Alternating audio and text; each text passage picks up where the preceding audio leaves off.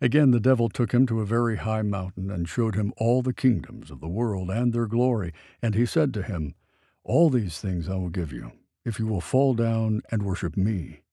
Then Jesus said to him, "Go, Satan, for it is written, you shall worship the Lord your God and serve him only." Matthew chapter 4, verses 8 through 10. Satan's lie, "You will be like God," motivates and controls much of our civilization today. Man is seeking to pull himself up by his own bootstraps. He is working to build a utopia on Earth and possibly take it to outer space. Through education, psychiatry, religions of one kind or another, most of which ignore Jesus Christ, sin and salvation, and better environment, men are defying God and deifying themselves. They are playing right into the hands of Satan. How did Eve respond to Satan's approach? She responded by making 3 mistakes that led her into sin. She took away from God's word.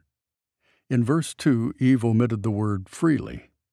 God's original word in Genesis chapter 2, verse 16 was, "From any tree of the garden you may eat freely." We get the impression that Eve caught Satan's subtle suggestion, God is holding out on you. When you start to question or forget the grace of God and the goodness of God, you will find it much easier to disobey the will of God. She added to God's word. We do not find the words, "or touch it," in God's original command. They may have been there, but they are not in the record. Not only did Eve make God's original words less gracious by omitting the word freely, but she also made the commandment more grievous by adding, "or touch it." His commandments are not burdensome. 1 John chapter 5, verse 3. Satan wants us to believe they are burdensome and that he has something better to offer. She changed God's word. God did not say, "lest you die." He said, "For in the day that you eat from it, you will surely die." Genesis chapter 2, verse 17. The penalty for disobedience as presented by the enemy did not seem as harsh. Therefore, Eve could consider forsaking God's will and obeying Satan's will. Once you have treated God's word in this fashion, you are wide open for the devil's final trick. He merely permitted Eve to consider the tree apart from God's word. Get a good look at it. See it as it really is. It was good for food, a delight to the eyes, desirable to make one wise. Genesis chapter 3, verse 6. She had to make a choice. God's word or Satan's word. She rejected God's word, believed Satan, and sinned. You and I have been suffering from the consequences of her decision, as has the whole human race. God accomplishes his will on earth through truth. Satan accomplishes his purposes through lies. When the child of God believes God's truth, then the Spirit of God can work in power. For the Holy Spirit is the Spirit of truth. John chapter 16, verse 13. But when a person believes a lie, then Satan goes to work in that life. For he is a liar and the father of lies. John chapter 8, verse 44. Faith in God's truth leads to victory. Faith in Satan's lies leads to defeat. However, Satan never advertises this is a lie. He is the serpent, the deceiver, and he always masquerades his lies as God's truth. For such men are false apostles, deceitful workers, disguising themselves as apostles of Christ. No wonder, for even Satan disguises himself as an angel of light. 2 Corinthians chapter 11, verses 13 through 14. Satan did not approach Eve in his true nature. He masqueraded by using the serpent. Satan is a counterfeiter, an imitator. There are counterfeit Christians. I have been in dangers among false brethren. 2 Corinthians chapter 11, verse 26. The tares are the sons of the evil one. Matthew chapter 13, verse 38. You are your father the devil. John chapter 8, verse 44. There is a counterfeit gospel. But even if we, or an angel from heaven, should preach to you a gospel contrary to what we have preached to you, he is to be accursed. Galatians chapter 1, verse 8. There are counterfeit ministers of the gospel, for even Satan disguises himself as an angel of light. Therefore it is not surprising if his servants also disguise themselves as servants of righteousness. 2 Corinthians chapter 11, verses 14 through 15. There is a counterfeit righteousness. For not knowing about God's righteousness and seeking to establish their own, they did not subject themselves to the righteousness of God. Romans chapter 10, verse 3. There is even a counterfeit church of Satan. I know your tribulation and your poverty, but you are rich, and the blasphemy of those who say they are Jews, example God's people, and are not, but are a synagogue of Satan. Revelation chapter 2, verse 9. And this counterfeit church has counterfeit doctrines. But the Spirit explicitly says that in latter times some will fall away from the faith, paying attention to deceitful spirits and doctrines of demons. 1 Timothy chapter 4, verse 1. All of this will end, of course, in the appearance of a counterfeit Christ, the Antichrist, who will accept for Satan the worship and service of the whole world. Then that lawless one will be revealed, the one whose coming is in accord with the activity of Satan, with all power and signs and false wonders, and with all the deception of wickedness for those who perish. 2 Thessalonians chapter 2, verses 8 through 10. And all who dwell on the earth will worship him. Revelation chapter 13, verse 8. Satan's target is your mind, and his weapon is lies. What is his purpose? Part 3. Satan's purpose. To make you ignorant of God's will. Satan attacks God's word because God's word reveals God's will. Your word is a lamp to my feet and a light to my path. Psalm chapter 119, verse 105. I delight to do your will, O my God. Your law is within my heart. Psalm chapter 40, verse 8. Apart from the Word of God, we have no sure understanding of the will of God. The will of God is the expression of God's love for us. The counsel of the Lord stands forever, the plans of his heart from generation to generation. Psalm chapter 33, verse 11. God's will comes from God's heart. It is not an impersonal thing, but a very personal matter with the Lord. He has a personal understanding of each of his children, their natures, their names, their needs, and he tailors his plans accordingly. God wants us to know his will. The God of our fathers has appointed you to know his will. Acts chapter 22, verse 14. He also wants us to understand his will. So then do not be foolish, but understand what the will of the Lord is. Ephesians chapter 5, verse 17. He wants this understanding of his will to fill us and control us. We have not ceased to pray for you and to ask that you may be filled with the knowledge of his will in all spiritual wisdom and understanding. Colossians chapter 1, verse 9. The result of all of this is the believer doing the will of God from the heart. Ephesians chapter 6, verse 6. God's will is not a duty, it is a delight. The Christian delights to discover the will of God and then obey from the heart. The will of God is his nourishment. My food is to do the will of him who sent me and to accomplish his work. John chapter 4, verse 34.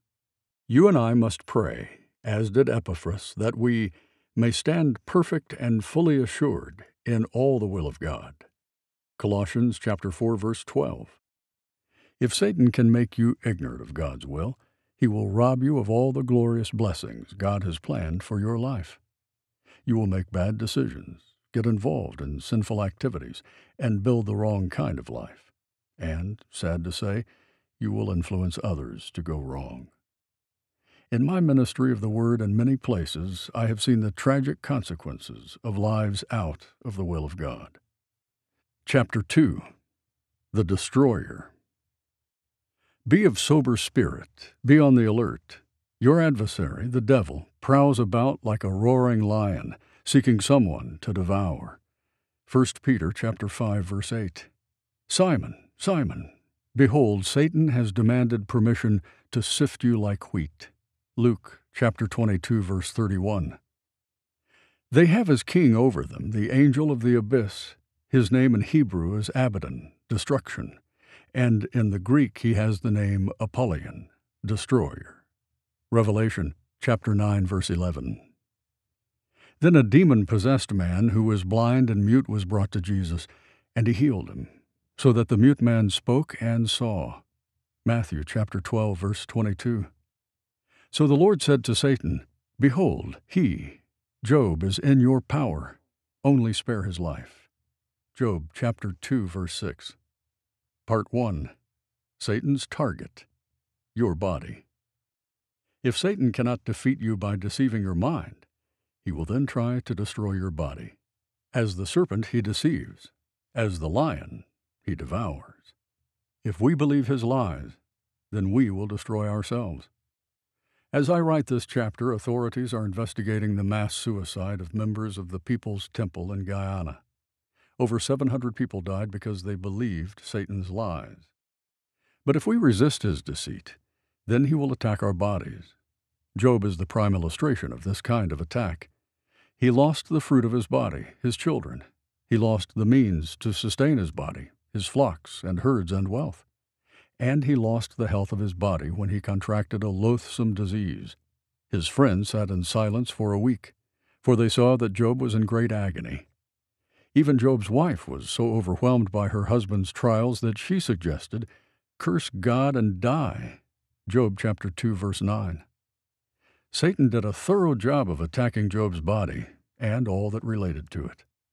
When you read the gospel records, you discover that Satan, through his demonic helpers, attacked and sought to destroy the bodies of various people.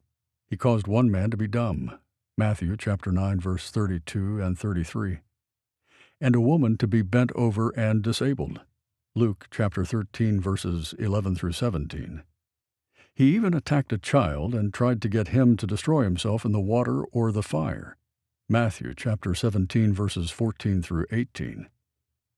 There is no escaping the awesome fact that Satan wants to attack and destroy your body. Why does he want to do this? For several reasons. To begin with, your body is God's temple. Or do you not know that your body is a temple of the Holy Spirit who is in you, whom you have from God, and that you are not your own? For you have been bought with a price. Therefore glorify God in your body. 1 Corinthians chapter 6, verses 19 through 20.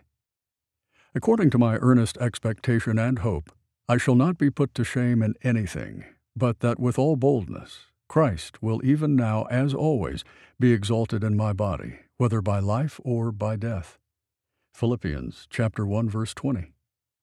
God is invisible. The world cannot see him. Jesus Christ has returned to heaven and cannot be seen. But we Christians can be seen, and it is our conduct in the body that glorifies and exalts the Lord. Let your light shine before men in such a way that they may see your good works and glorify your Father who is in heaven. Matthew chapter 5, verse 16. God wants to use your body as a vehicle for revealing Him to a lost world. Unconverted people are not likely to read the Bible to learn about God, nor books of Christian theology, but they will read our lives. But you are a chosen race, a royal priesthood, a holy nation, a people for God's own possession, so that you may proclaim the excellencies of Him who has called you out of darkness into His marvelous light. 1 Peter chapter 2, verse 9. This means that when Satan attacks your body, he is attacking the one means God has of revealing His grace and love to a lost world. Creation reveals the power, wisdom, and glory of God, but Christians reveal the grace and love of God. Not only is your body God's temple, but it is also God's tool. Therefore, do not let sin reign in your mortal body so that you obey its lusts, and do not go on presenting the members of your body to sin as instruments of unrighteousness. But present yourselves to God as those alive from the dead, and your members as instruments of righteousness to God. Romans chapter 6, verses 12 through 13. When God wanted an ark constructed, He used the skill of Noah and his family. When He wanted the tabernacle built, He used the hands and minds of Bezalel and Oholiab and their helpers. Exodus chapter 36, verse 1. Jesus used the hands of his disciples for the distributing of the bread and fish. He used their lips and tongues for the preaching of the gospel. If God is going to get his work done in this world, he must use the various members of our bodies, empowered by the Spirit of God. Satan knows that he can hinder God's work by attacking God's workers and putting their tools out of commission. The Greek word translated instruments in Romans chapter 6, verse 13, can be translated tool or even weapon. Just as God, the Son, had to take on a body to accomplish his work on earth, so the Holy Spirit needs our bodies. The members of your body are tools in the Spirit's hands to help build the church here on earth. Never underestimate the importance of your body. Never minimize the care of your body. The Christian who is careless about his health or safety is playing right into the hands of the destroyer. The third reason Satan attacks your body is because your body is God's treasury. But we have this treasure in earthen vessels, so that the surpassing greatness of the power may be of God and not from ourselves. 2 Corinthians chapter 4, verse 7. When God saved you, he put the treasure of eternal life within your body. You have the very life of God within you. God did not give you this great treasure simply to protect it. An earthen vessel is not the safest place for a treasure. He gave you this treasure that he might invest it through you in the lives of others. For example, God deposited this spiritual wealth in the Apostle Paul. According to the glorious gospel of the blessed God, with which I have been entrusted. 1 Timothy chapter 1, verse 11. Paul invested this treasure in Timothy. O Timothy, guard what has been entrusted to you. 1 Timothy chapter 6, verse 20. Guard through the Holy Spirit who dwells in us the treasure which has been entrusted to you. 2 Timothy chapter 1, verse 14. Timothy, in turn, was to invest this treasure in the lives of others. The things which you have heard from me in the presence of many witnesses, entrust these to faithful men who will be able to teach others also. 2 Timothy chapter 2, verse 2. In other words, the safety and success of this spiritual investment is in the hands of weak human beings. The treasure is in an earthen vessel.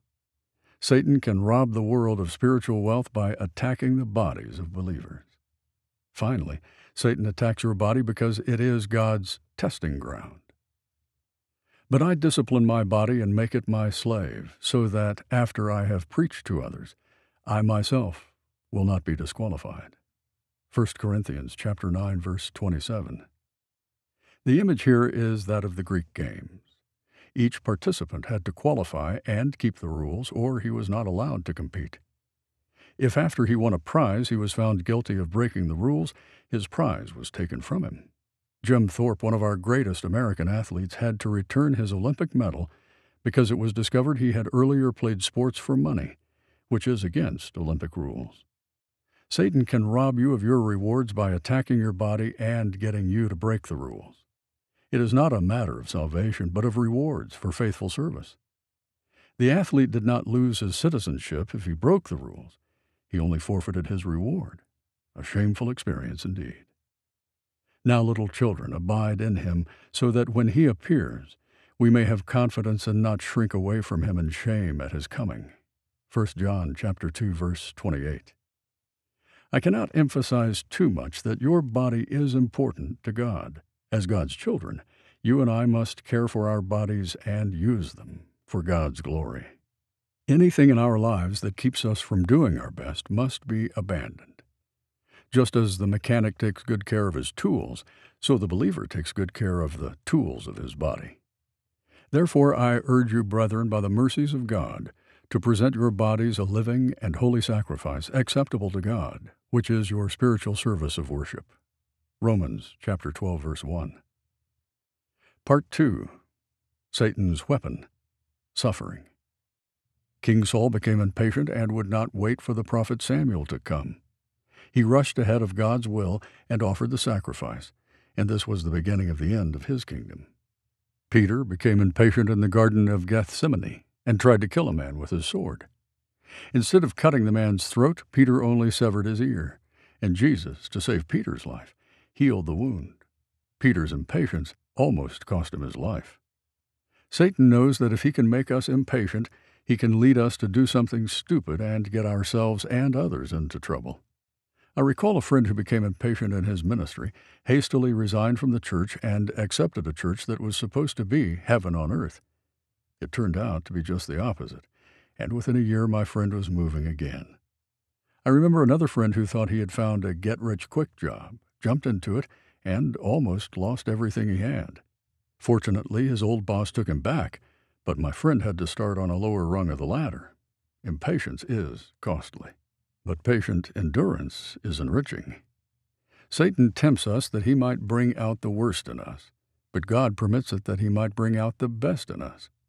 Job knew this. Therefore he said, "But he knows the way I take. When he has tried me, I shall come forth as gold." Job chapter 23, verse 10. God will never permit the enemy to put us through the fire without his having a definite purpose in mind. God wants to make you patient. We cannot learn patience by reading a book or hearing a lecture. The only way we can learn patience is by going through the trials that God assigns to us. The trials of life are the tools God uses to mature us, to build our faith, and to get us to trust the Spirit and not the flesh. When you find yourself impatient, you can be sure that Satan and the flesh are at work, and that you are in danger of making a wrong decision. When the circumstances of life are irritating, that is the time to beware. When family problems, friends, finances, or feelings are making life uncomfortable, then you can be sure Satan is near, waiting for an opportunity to attack. But God has given you a defense. Part 4. Your defense. The imparted grace of God. Job is not the only saint who felt Satan's attack against his body, for the great apostle Paul had a similar experience.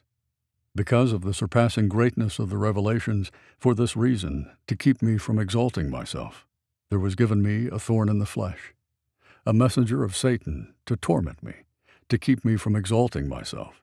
Concerning this I implored the Lord 3 times that it might leave me. And he has said to me, "My grace is sufficient for you, for power is perfected in weakness." Most gladly, therefore, I will rather boast about my weaknesses, so that the power of Christ may dwell in me. Therefore I am well content with weaknesses, with insults, with distresses, with persecutions, with difficulties, for Christ's sake. For when I am weak, then I am strong. 2 Corinthians chapter 12, verses 7 through 10.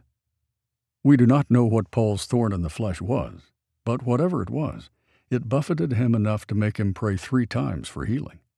You will recall that our Lord prayed 3 times in the garden that the cup might pass from him. When difficulties come, it is not wrong to pray for deliverance.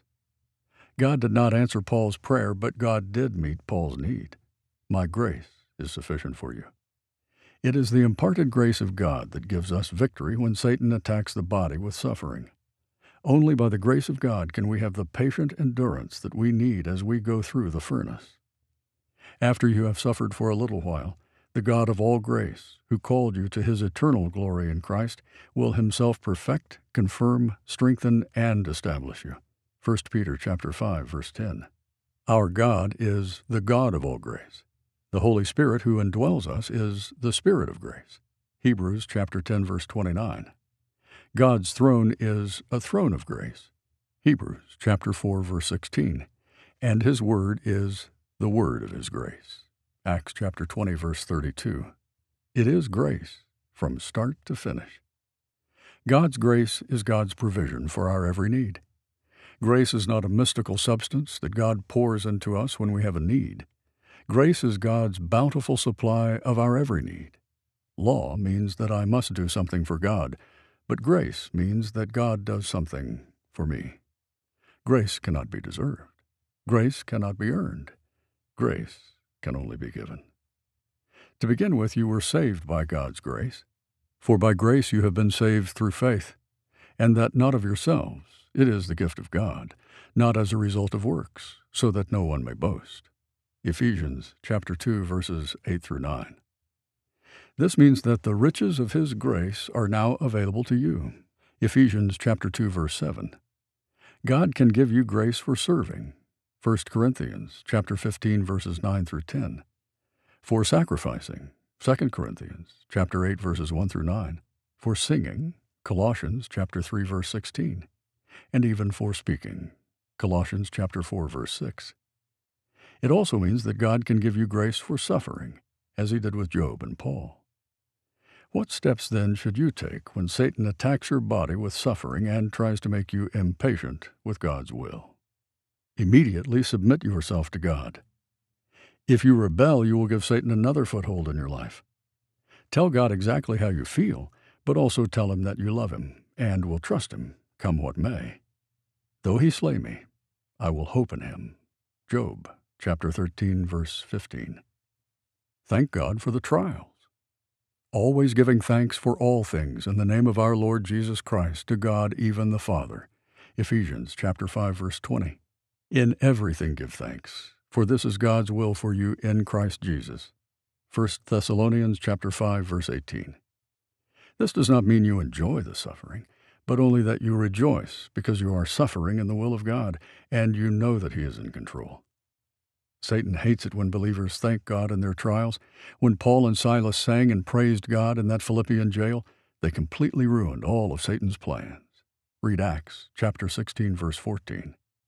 Spend much time in the Word of God. It is the word of his grace. Acts chapter 20, verse 32. And the gracious promises of God will strengthen you. Remember, we do not live on explanations. We live on promises. God did not explain to Abraham everything that he was doing, but he did give Abraham all the promises he needed to keep going. Before I was afflicted, I went astray, but now I keep your word. It is good for me that I was afflicted, that I may learn your statutes. Psalm chapter 119, verse 67 and 71. You will discover in God's word the promises and encouragement that you need for each day. For whatever was written in earlier times was written for our instruction, so that through perseverance and encouragement of the Scriptures, we might have hope. Romans chapter 15, verse 4. Look for ways to glorify Christ. Remember, God wants to use your body to glorify him. Satan wants to use your body to disgrace the Lord. Patience in suffering always glorifies God. Unconverted people cannot understand how Christians can suffer and not complain or rebel. For what credit is there if, when you sin and are harshly treated, you endure it with patience? But if when you do what is right and suffer for it, you patiently endure it, this finds favor with God. 1 Peter chapter 2, verse 20. But if anyone suffers as a Christian, he is not to be ashamed, but is to glorify God in this name. 1 Peter chapter 4, verse 16. In the midst of shame and suffering, Paul and Silas glorified God by singing and praising his name. While he was being stoned to death, Stephen glorified God by praying for his murderers. Many of David's psalms record the fact that he could praise God even when persecuted and rejected. Paul's most joyful letter, Philippians, was written from Roman imprisonment when his life was in the balance. As you follow these instructions, you will discover the Spirit of grace working in your life and imparting to you the grace of God. You will grow in patient endurance.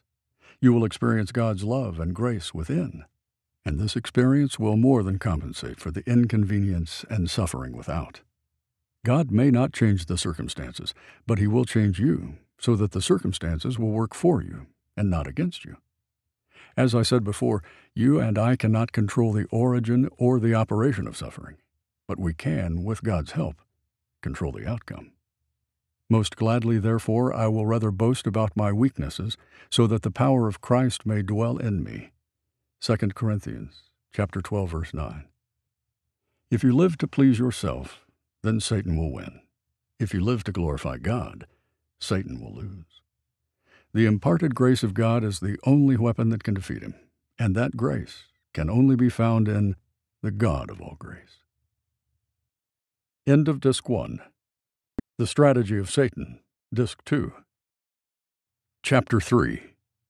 The Ruler. Now judgment is upon this world. Now the ruler of this world will be cast out. John chapter 12, verse 31. I will not speak much more with you, for the ruler of this world is coming, and he has nothing in me. John chapter 14, verse 30. And not a new convert, so that he will not become conceited and fall into the condemnation incurred by the devil.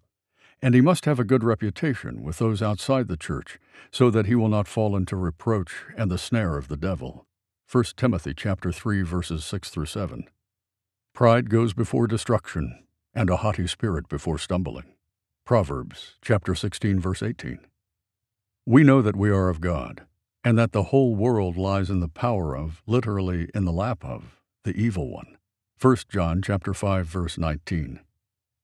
If I were to ask you, what was David's great sin, you would probably reply, committing adultery with Bathsheba and then having her husband killed in battle. Certainly the sins of adultery and murder, coupled with deceit, are great sins and must not be treated lightly. But David committed another sin that had even greater consequences. Because of David's adultery, 4 persons died: Uriah, the baby that was born, Amnon, and Absalom. But because of David's other sin, 70,000 people died. When David confessed his sins of adultery and murder, he said, "I have sinned." But when he confessed this other sin, he said, "I have sinned greatly." What was David's other sin, and what part did Satan play in it? Then Satan stood up against Israel and moved David to number Israel. So David said to Joab and to the princes of the people, "Go, number Israel from Beersheba even to Dan, and bring me word that I may know their number." God was displeased with this thing, so he struck Israel. David said to God, "I have sinned greatly in that I have done this thing. But now please take away the iniquity of your servant, for I have done very foolishly." So the Lord sent a pestilence on Israel. 70,000 men of Israel fell, and God sent an angel to Jerusalem to destroy it. But as he was about to destroy it, the Lord saw and was sorry over the calamity, and said to the destroying angel, "It is enough. Now relax your hand." And the angel of the Lord was standing by the threshing floor of Ornan the Jebusite. Then David lifted up his eyes and saw the angel of the Lord standing between earth and heaven, with his drawn sword and his hand stretched out over Jerusalem. Then David and the elders covered with sackcloth fell on their faces. David said to God, "Is it not I who commanded to count the people? Indeed, I am the one who has sinned and done very wickedly. But these sheep, what have they done? O Lord my God, please let your hand be against me and my father's household, but not against your people, that they should be plagued." Then the angel of the Lord commanded Gad to say to David, that David should go up and build an altar to the Lord on the threshing floor of Ornan the Jebusite. So David went up at the word of Gad, which he spoke in the name of the Lord. 1 Chronicles chapter 21, verses 1 through 2, verses 7 through 8, and verses 14 through 19. Part 1. Satan's target. Your will. Satan's goal is always to get to the will and control it. He may begin by deceiving the mind, as with Eve, or by attacking the body, as with Job, but ultimately he must get to the will. However, in David's case, Satan bypassed the mind and the body, and in a blitzkrieg action attacked his will and won. David's mind was not deceived. He had his eyes wide open when he rebelled against God. David was not suffering. In fact, his kingdom was in great shape. He had won a number of notable victories and was enjoying a height of popularity and success. Had David been deceived, or had he been suffering, we might have had reason to sympathize with his decision. But this was not the case. We must never underestimate the importance of the will in the Christian life. Too many believers have an intellectual religion that satisfies the mind but never changes the life. They can discuss the Bible and even argue about it, but when it comes to living it, they fail. Other Christians have an emotional religion that is made up of changing feelings. Unless they are on an emotional high, they feel God has forsaken them. God wants the whole of the inner man to be devoted to Him, an intelligent mind, a fervent heart, and an obedient will. Our obedience ought to be intelligent, and it ought to be motivated from a warm and loving heart. The Christian life is basically a matter of the will. We are to love the Lord with all our heart, the emotions, and our mind, the intellect, and our strength, the will.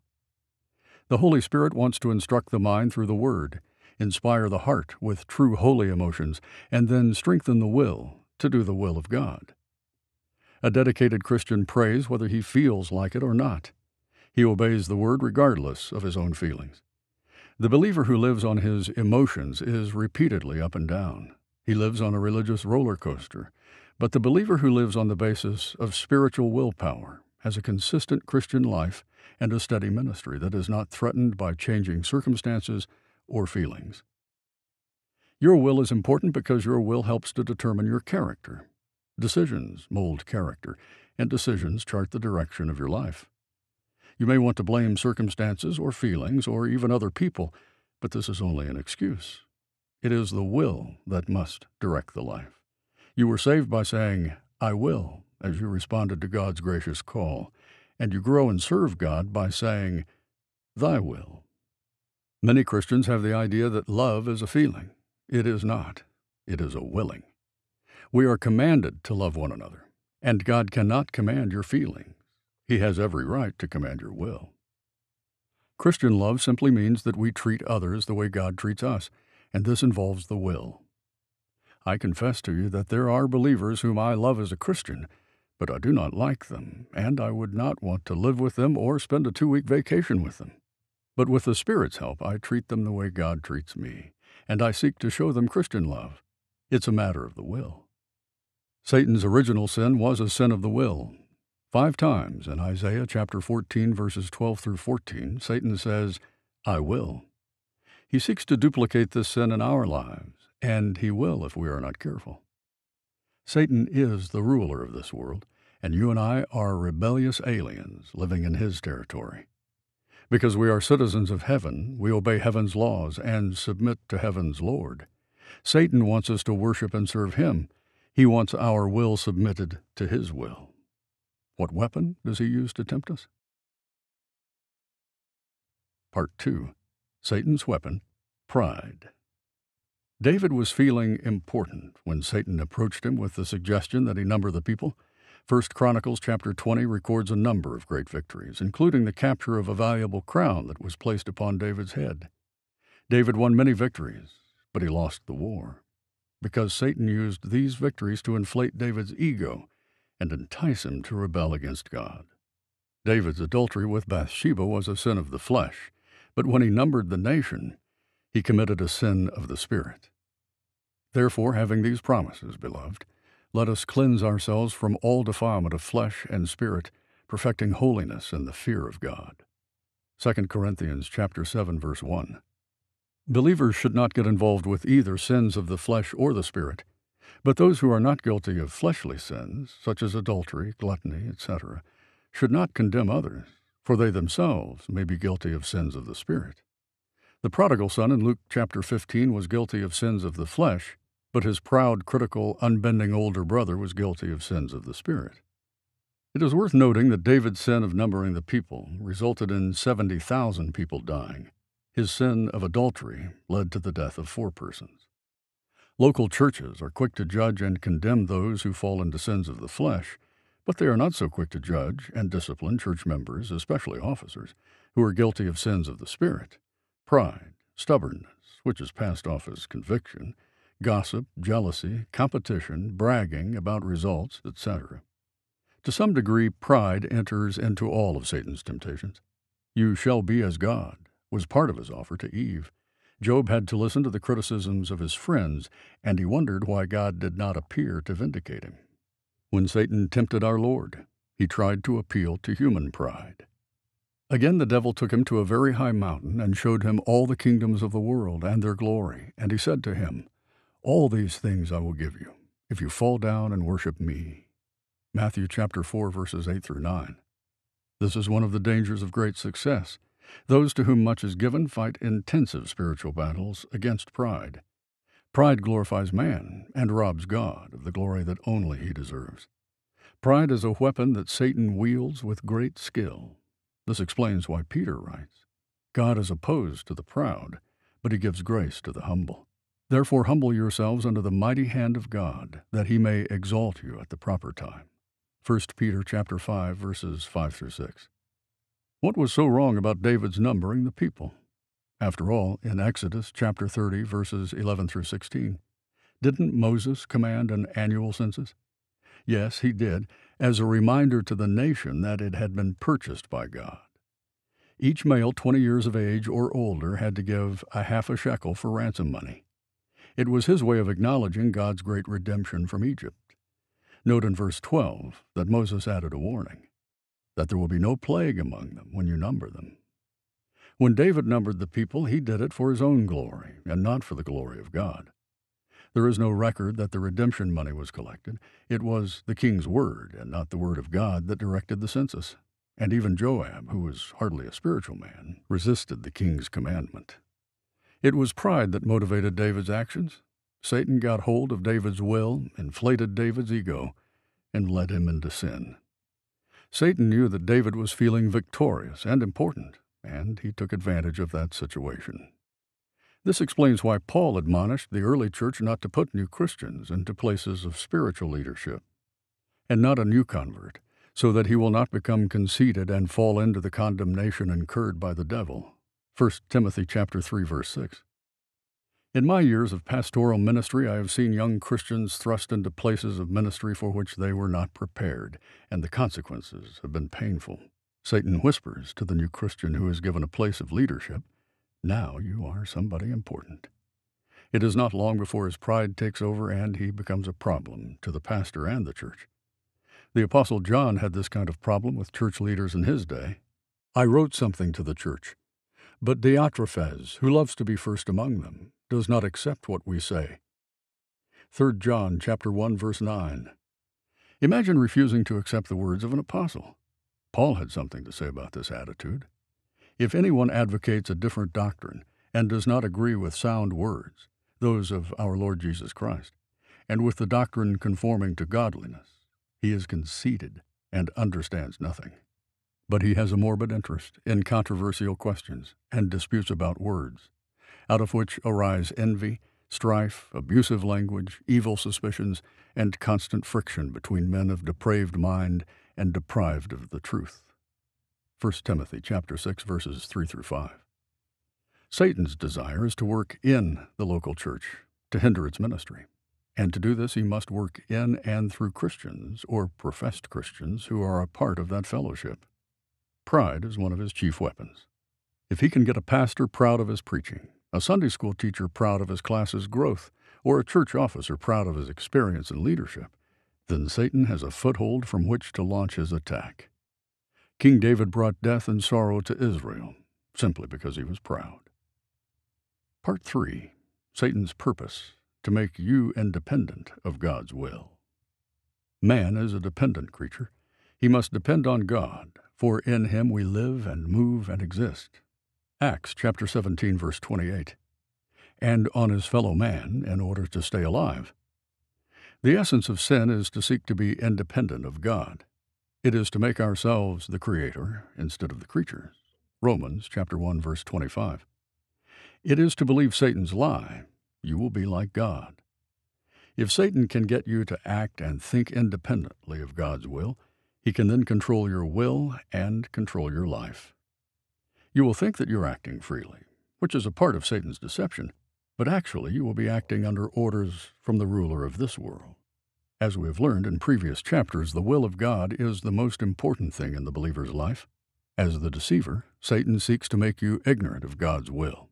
As the destroyer, he seeks to make you impatient with God's will. In both cases, the will of God will not be at work in your life.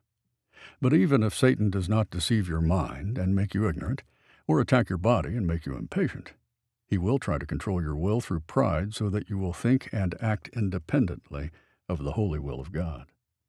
I recall a young lady who consulted me about her wedding. I was her pastor, and I had cautioned her against marrying an unbeliever. The young man she was dating was not a Christian. In fact, he was not even much of a gentleman. I had pointed out to her verses such as 2 Corinthians chapter 6, verses 14 through 18, and 1 Corinthians chapter 7, verse 39, but she was not interested. Finally, she shouted to me as she left my office, "I don't care what you say. I don't care what the Bible says. I'm going to marry him." And she did. And the last I heard, she was not in fellowship with the church or serving the Lord. She acted independently of God's will. Whenever you and I act in direct disobedience to the will of God, we are displaying pride and independence. It may not be in a great matter such as marriage.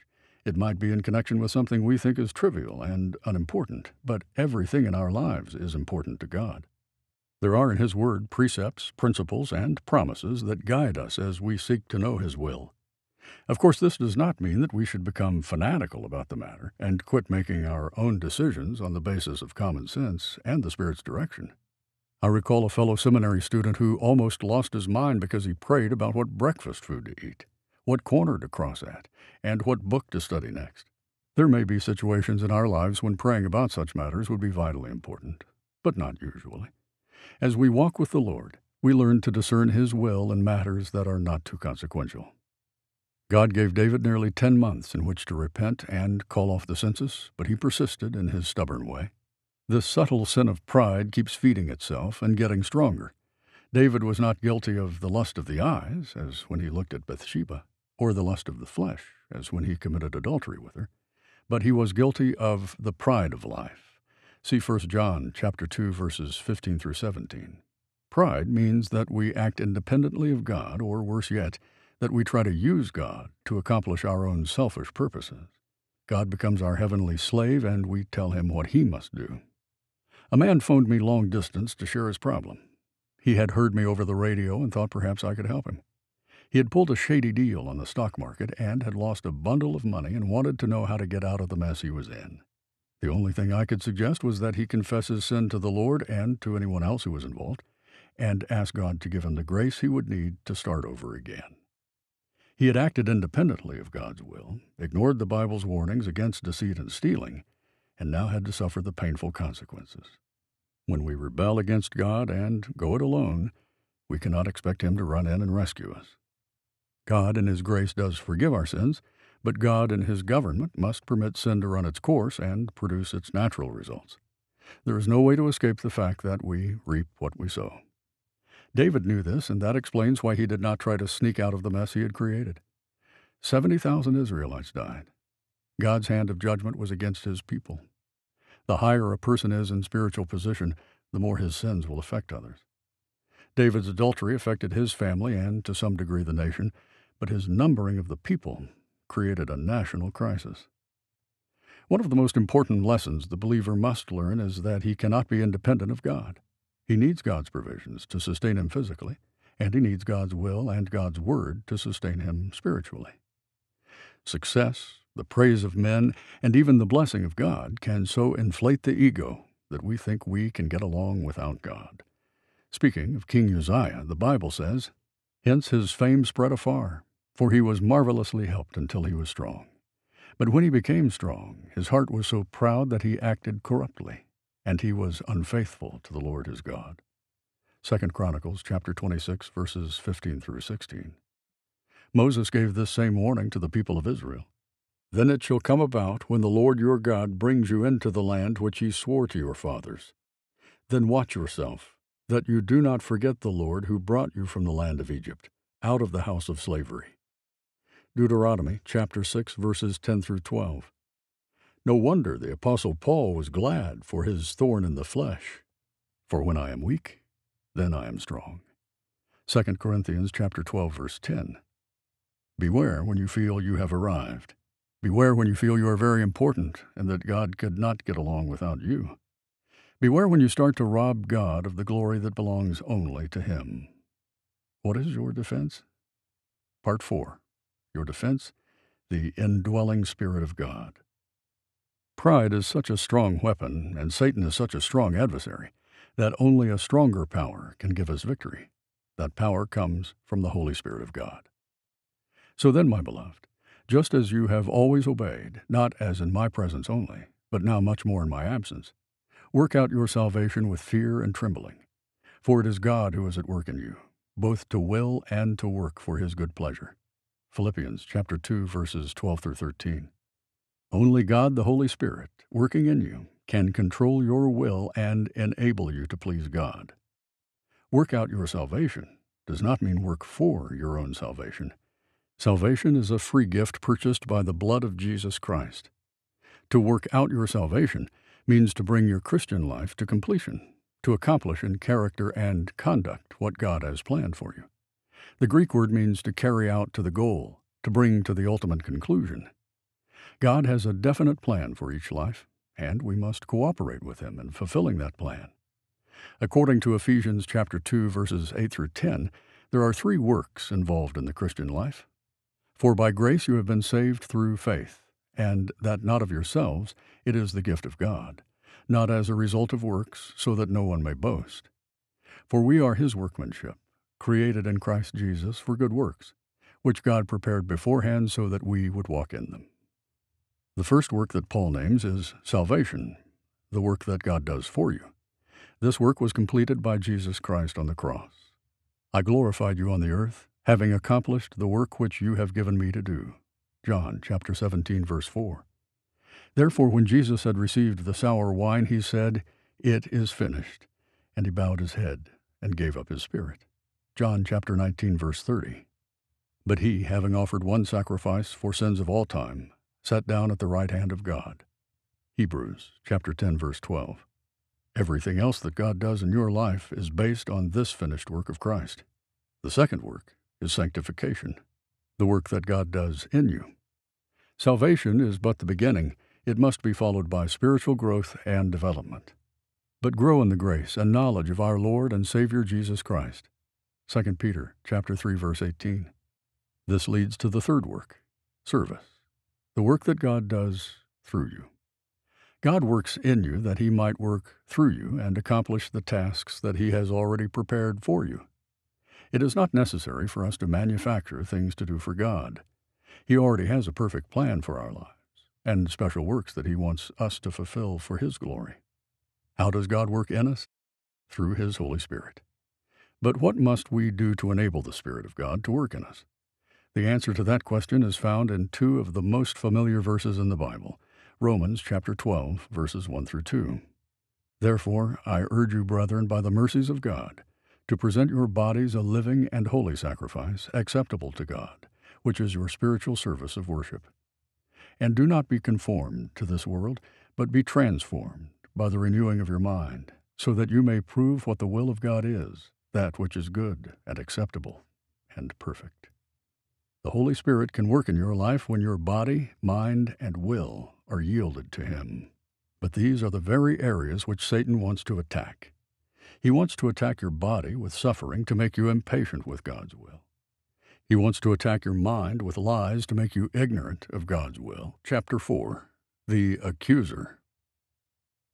Then I heard a loud voice in heaven saying, Now the salvation and the power and the kingdom of our God and the authority of His Christ have come. For the accuser of our brethren has been thrown down, he who accuses them before our God day and night. Revelation chapter 12, verse 10. But one whom you forgive anything, I forgive also, so that no advantage would be taken of us by Satan, for we are not ignorant of his schemes. 2 Corinthians chapter 2, verses 10 through 11. For the sorrow that is according to the will of God produces a repentance without regret, leading to salvation, but the sorrow of the world produces death. 2 Corinthians chapter 7, verse 10. Suppose that the believer does not take advantage of his victorious position in Christ. Suppose he refuses to use the spiritual defenses provided. Suppose the believer sins. What then? You would think that Satan, having led the person into sin, would then leave him to suffer the consequences. But this is not what happens. Satan has one more stratagem that can make the disobedient Christian doubly defeated. We read about it in Zechariah chapter 3, verses 1 through 7. Then he showed me Joshua the high priest standing before the angel of the Lord, and Satan standing at his right hand to accuse him. The Lord said to Satan, The Lord rebuke you, Satan. Indeed, the Lord who has chosen Jerusalem rebuke you. Is this not a brand plucked from the fire? Now Joshua was clothed with filthy garments, and standing before the angel. He spoke and said to those who were standing before him, saying, Remove the filthy garments from him. Again he said to him, See, I have taken your iniquity away from you, and will clothe you with festal robes. Then I said, Let them put a clean turban on his head. So they put a clean turban on his head, and clothed them with garments, while the angel of the Lord was standing by. And the angel of the Lord admonished Joshua, saying, Thus says the Lord of hosts, If you will walk in my ways, and if you will perform my service, then you will also govern my house, and also have charge of my courts. and I will grant you free access among those who are standing here. Part 1. Satan's Target, Your Heart and Conscience. This scene, unlike the other three we have examined, is in heaven. The setting is that of a courtroom. God is the judge, Joshua the high priest is the defendant, and Satan is the prosecutor trying to prove Joshua guilty. Satan appears to have a case because Joshua is wearing filthy garments, and the high priest was always to wear clean clothes. The prophet Zechariah had this vision at a time when the nation of Israel had sinned against the Lord. The people had returned to Palestine after their Babylonian captivity, and there was hope that the nation would obey God and serve him. But sad to say, they had not learned their lesson. When you read the books of Ezra and Nehemiah and the prophecies of Zechariah, Haggai, and Malachi, you discover that the Jewish men were divorcing their wives and marrying heathen women, that Jewish merchants were charging their brethren exorbitant interest rates, and that even the priests were robbing God and keeping the best of the sacrifices for themselves. This explains why Joshua's priestly garments were dirty. He represented the people before God, and the people were sinful. Satan knew that they were sinful, and he protested to God that Israel should be judged. You can imagine Satan's arguments. Have you considered your servants in Israel, that they are a rebellious and disobedient people? You chastened them in Babylon, hoping to teach them obedience. Now they have returned to their land by your goodness, and they are disobeying you again. You are a holy God, and Israel is supposed to be a holy people. If you are as holy and just as you claim, then you must judge Israel. If you do not judge them, then you are not true to your own nature or your own law. Israel is guilty. How do you think Joshua felt during all of this trial? Certainly his heart was broken. His conscience was smitten. What defense did he have? When you and I have disobeyed God, Satan moves in for that finishing stroke. He attacks us in our heart and conscience. So you are a Christian? He sneers. You're not a very good Christian. You go to church, you read your Bible, you even seek to serve the Lord. And look what you have done. If your friends at church knew what kind of person you really were, they would throw you out. See how subtle and merciless Satan really is? Before we sin, while he is tempting us, he whispers, "You can get away with this." Then after we sin, he shouts at us, "You will never get away with this." Have you ever heard his hateful voice in your heart and conscience? It is enough to make a Christian give up in despair. Part 2. Satan's Weapon. Accusation. When Satan talks to you about God, he lies. But when he talks to God about you, he sometimes tells the truth. He is the accuser of our brethren. He has access to heaven, to the very throne of God, and there he reminds God of the condition of his saints. You and I know about this accusation because we feel it in our own heart and conscience. See what Abraham just did? He lied about his wife. Did you see what David did? He committed adultery with his neighbor's wife and then killed her husband. Judge him! Judge him! Were you listening, God? Did you just hear Peter curse and swear and deny your son 3 times? Are you going to let him get away with that? It is important that we learn to distinguish between Satan's accusations and the Spirit's conviction. A feeling of guilt and shame is a good thing if it comes from the Spirit of God. If we listen to the devil, it will only lead to regret and remorse and defeat. When the Spirit of God convicts you, he uses the Word of God in love and seeks to bring you back into fellowship with your Father. When Satan accuses you, he uses your own sins in a hateful way, and he seeks to make you feel helpless and hopeless. Judas listened to the devil and went out and hanged himself. Peter looked at the face of Jesus and wept bitterly, but later came back into fellowship with Christ. When you listen to the devil's accusations, all of which may be true, you open yourself up to despair and spiritual paralysis. My situation is hopeless. I have heard more than one Christian exclaim, "I'm too far gone. The Lord could never take me back." When you have that helpless, hopeless feeling, you can be sure Satan is accusing you. Part 3. Satan's Purpose: to bring an indictment by God's will. Satan wants you to feel guilty. He wants you to experience regret and remorse, but not repentance. He wants to keep accusing you so that you focus your attention on yourself and your sins. If once you look away by faith to Jesus Christ, you will repent, confess your sins, and find cleansing and restoration of fellowship. As long as you are feeling guilty, you are under indictment, and you are moving farther and farther from the Lord. True conviction from the Spirit will move you closer to the Lord. I recall a phone conversation I had with a Christian lady who had lived for several years under the indictment of guilt. She had heard me over the radio and had phoned for help. I do not know her name, but I know that her case is typical of many Christians. When I was a teenager, she told me, I got into some pretty terrible sin. A few years later, I was saved. Now I'm married and have a family. The other day, the pastor asked me to teach a Sunday school class, and I'd really like to, but my past keeps bothering me. I've been asked to teach before, and I've always made some kind of excuse. Do I have to keep doing this for the rest of my life? I asked her to get her Bible, and together, over the phone, we read the verses that I will share with you in the next section of this study. It did not take long before she was rejoicing in God's provision for her feelings of guilt. I trust today that she is still serving the Lord. Satan wants you to feel guilty. Your Heavenly Father wants you to know that you are forgiven. Satan knows that if you live under a dark cloud of guilt, you will not be able to witness effectively or serve the Lord with power and blessing. Sad to say, there are some churches that major in guilt. They seem to feel that unless a Christian goes home from a service feeling like a failure, the services have not been a blessing. Every time we go to church, a lady wrote me, the pastor spanks us. What should we do? To be sure, there is a place for proper spiritual conviction, but we must not major on guilt. To do so is to play right into the devil's hands. Paul had a situation like that in the church at Corinth. One of the members had fallen into sin and refused to repent and make things right with God and the church. In 1 Corinthians chapter 5, Paul told the church to discipline that man, and apparently they did, for Paul wrote, "Sufficient for such a one is this punishment which was inflicted by the majority." 2 Corinthians chapter 2, verse 6.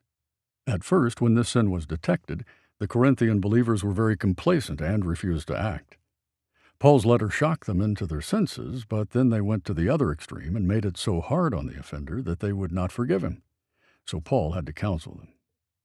So that on the contrary, you should rather forgive and comfort him. Otherwise, such a one might be overwhelmed by excessive sorrow. Wherefore I urge you to reaffirm your love for him, so that no advantage would be taken of us by Satan, for we are not ignorant of his schemes. 2 Corinthians chapter 2, verses 7 through 8 and verse 11. Excessive guilt and sorrow can only lead to depression, despair, and defeat. Sometimes it leads to destruction.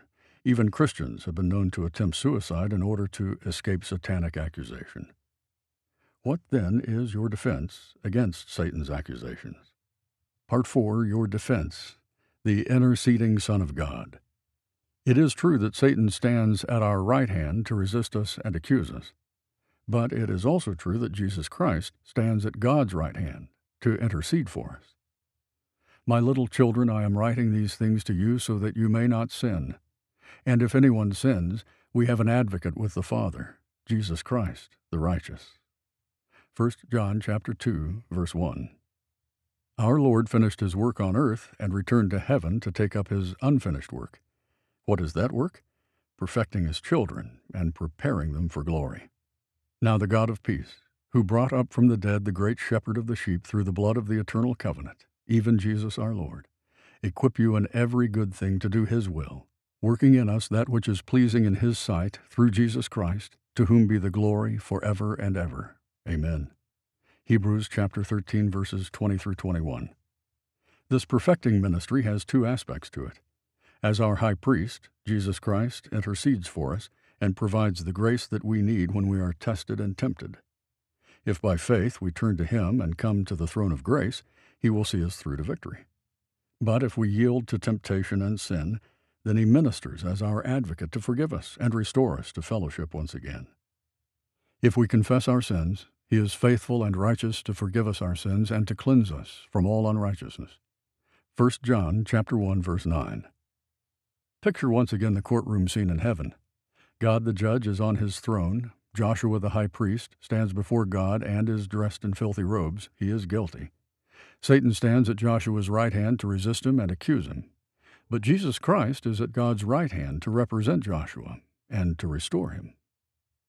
This explains why Jesus returned to heaven with wounds, not scars in his body. Those wounds are the everlasting evidence that he died for us. God was merciful and gracious to save us when we first trusted Christ, but He is faithful and righteous to forgive us when we confess our sins to Him. He is faithful to keep His promise, and He is righteous or just because Christ died for our sins and paid the price for our forgiveness. As sinners, we are saved from wrath by God's grace and mercy. As children of God who have disobeyed Him, we are forgiven by God's faithfulness and justice. Did God close His eyes to the reality of Joshua's sins? Of course not. God will never defend His children's sins, but He will defend His children. When Abraham disobeyed and went down to Egypt and there lied about his wife, God did not defend Abraham's sins, but He did defend Abraham. He kept the ruler from defiling Sarah, and He helped Abraham get out of the land safely. Abraham suffered the consequences of that adventure, for Egypt gave Lot a taste of the world, and this led to Lot's backsliding and downfall. The Egyptian-made Hagar that Sarah brought along caused problems in the house and eventually had to be cast out. But God still ruled and overruled to accomplish His purposes with Abraham and Sarah. When you listen to Satan's accusations, you will focus your attention on yourself and your sins, and this will only lead to defeat and despair. But when you listen to the Holy Spirit's conviction, you will look by faith to Jesus Christ in heaven, your advocate at the throne of God. You will remember that He died for you and that God cannot reject you because you belong to Christ. It is because of the heavenly intercession of the Son of God that you and I can defeat Satan's accusations. Note the stages in the experience of Joshua the high priest. First, there is Satan's resistance. The accuser names Joshua's sins at the throne of God and calls for a holy God to judge Joshua. Stage 2 is God's rebuke of Satan. The Lord said to Satan, "The Lord rebuke you, Satan. Indeed, the Lord who has chosen Jerusalem rebuke you. Is this not a brand plucked from the fire?" Zechariah chapter 3, verse 2. Note that God's rebuke of Satan is based on His grace toward His people. You and I have been saved by grace. God's grace does not depend on human merit. Jesus Christ went through the fires of judgment that He might pluck us from the burning. Our relationship to God is not based on law or merit. It is based wholly on grace. Grace means that God accepts us in Jesus Christ, not in ourselves. The third stage is Joshua's restoration. God ordered them to remove the filthy clothes and put holy garments upon the high priest. He even put the holy turban on his head, the one with the gold plate at the front that read, "Holy unto the Lord." See Exodus chapter 28, verse 36. God did not even put Joshua on probation. He told him to return to the temple and carry on his service for the Lord. Resistance, rebuke, restoration. These are the stages in the experience of confessing sin and returning to fellowship with God. Satan will accuse you, but do not listen to him. Turn by faith to Jesus Christ, your advocate, and confess your sins to Him. Depend on what God's Word says, not on how you feel. Rest on the grace of God. He has chosen you, and He will not forsake you. Charles Wesley has put all of this into a beautiful hymn. Depth of mercy, can there be mercy still reserved for me? Can my God His wrath forbear me, the chief of sinners spare? I have long withstood His grace, long provoked Him to His face, would not hearken to His calls, grieved Him by 1,000 falls. Lord, incline me to repent, let me now my sins lament. Now my foul revolt deplore, weep, believe, and sin no more. Still for me the Savior stands, holding forth His wounded hand. God is love, I know, I feel. Jesus weeps and loves me still. Unconfessed sin in our lives is a foothold for Satan. He can use that sin as the basis for accusation. The longer he accuses, the greater that sin becomes in our own eyes. It becomes so big that it covers the face of God and hides His grace and His love. We do not experience feelings of conviction that bring us back to God, but feelings of condemnation that convince us that we cannot go back. Guilt becomes in Satan's hands a terrible weapon that destroys our joy, our peace, and our fellowship with God. Our hope fades. We're swallowed up by despair. Then Satan's voice says to us, "Curse God and die." Do not listen to the voice of the devil. Instead, listen to the voice of God. Turn to the Word and believe what God says. Rest assured that your advocate in heaven is waiting to forgive you and restore you. To delay admitting and confessing sin is only to give Satan a greater opportunity to damage your life and ministry. He who conceals his transgressions will not prosper, but he who confesses and forsakes them will find compassion. Proverbs chapter 28, verse 13. A review and a preview. We have now met the 4 persons in the Old Testament who had a personal confrontation with Satan. At this point in your study, it might be a good idea to review the key truths you have learned. In the chapters that follow, I will share the other truths about Satan that relate to various areas of life, the home, the church, living by faith, etc. These chapters are based on the material you have already studied. Their purpose is to relate these truths in a practical way to the everyday life and ministry of the believer. Chapter 5. Living by Faith in God. Everybody in this world lives by faith. The difference between the Christian and the unconverted person is not the fact of faith, but the object of faith. The unsaved person trusts himself and other humans. The Christian trusts God. It is your faith in God that is the secret of victory and ministry. If you have any doubts that God honors faith in himself, read Hebrews chapter 11. In fact, one of the greatest problems God has with his children is the developing of their faith. Satan knows this, and therefore attacks the believer's faith. Paul's words to the young Christians in Thessalonica illustrate the point.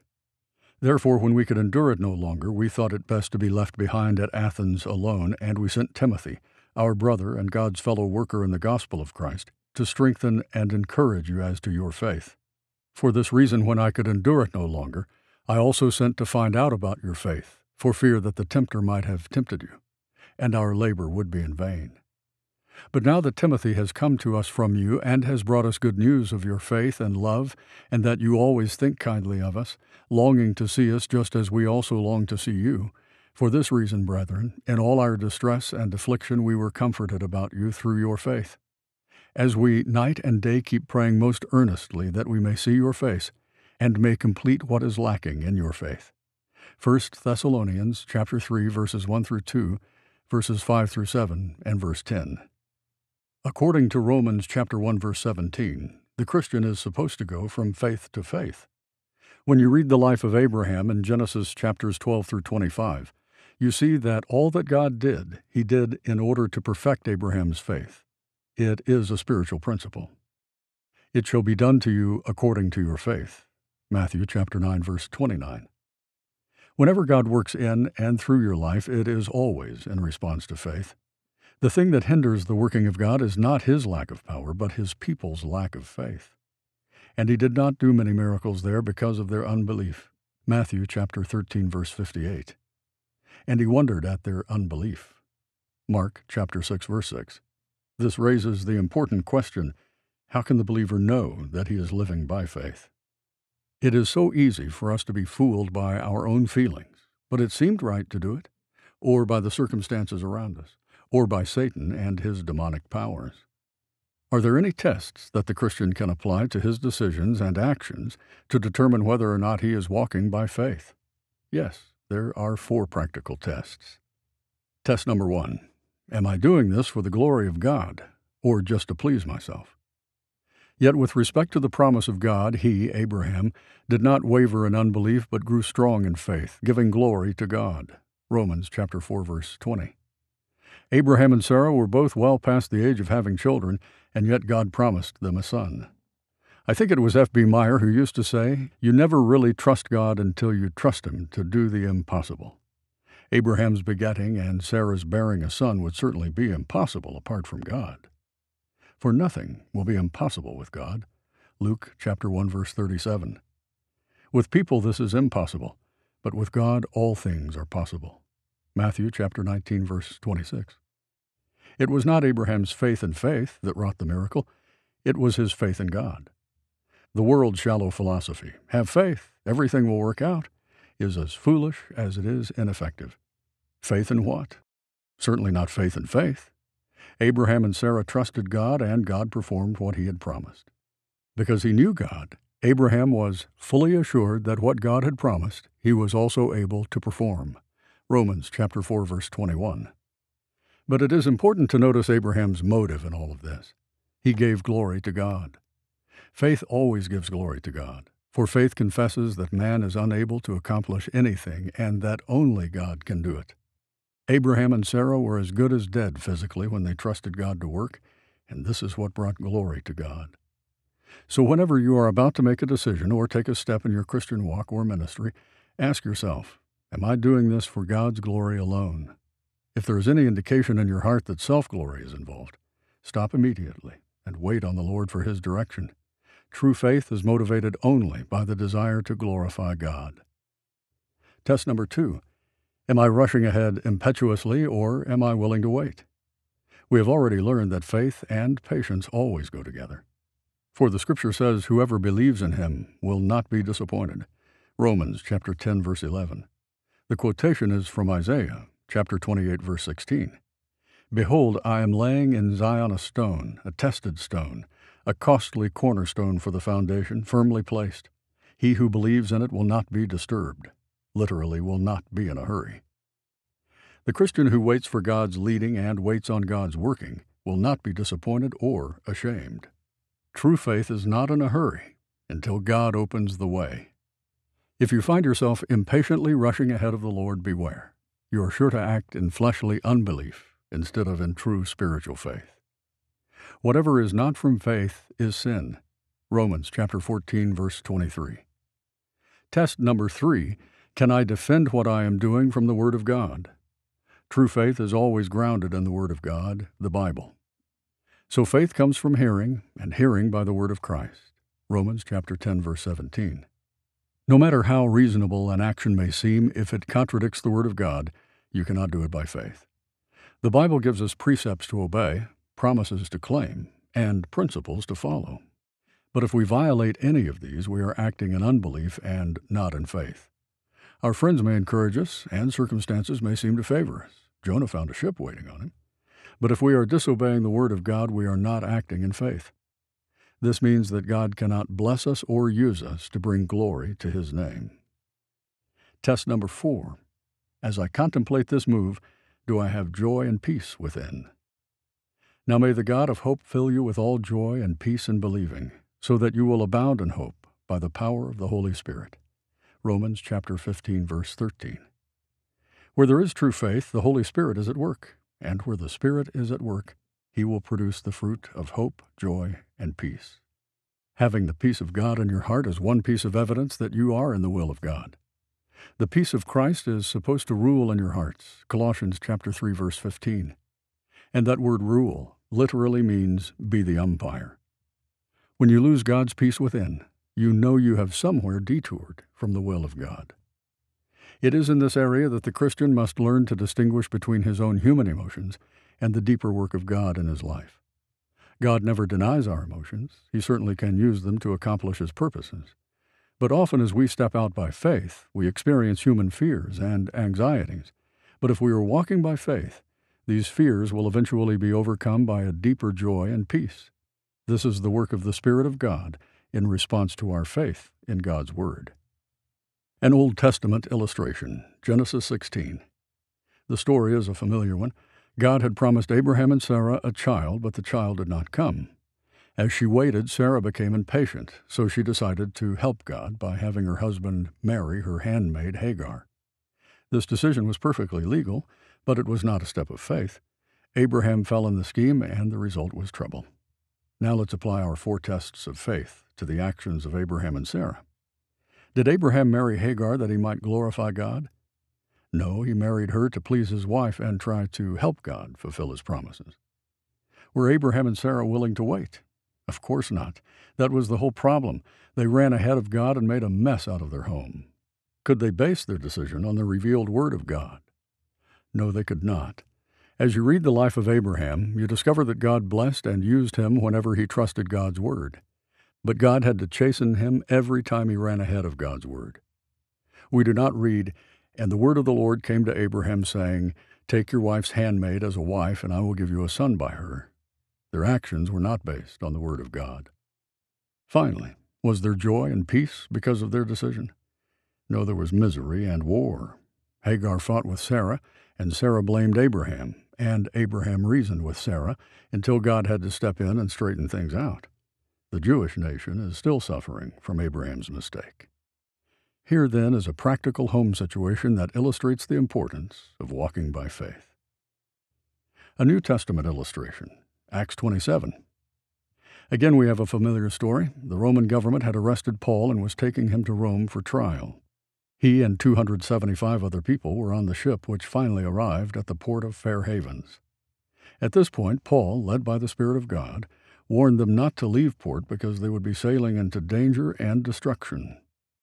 The centurion in charge, named Julius, had to make a decision. Do we remain in Fair Havens or do we set sail? After considering all the factors, Julius decided to set sail, and the result was just as Paul predicted. The ship was wrecked, and it was only by the grace of God that the passengers' lives were saved. Let's apply the 4 tests of faith to the decision Julius made. Did he seek to glorify God? No, he did not. In fact, it is likely that he was not even a believer or concerned about God's glory. As you read the chapter, you get the impression that Julius was interested in finishing his task and getting his prisoners safely to Rome as quickly as possible. Was he willing to wait? No, he was not.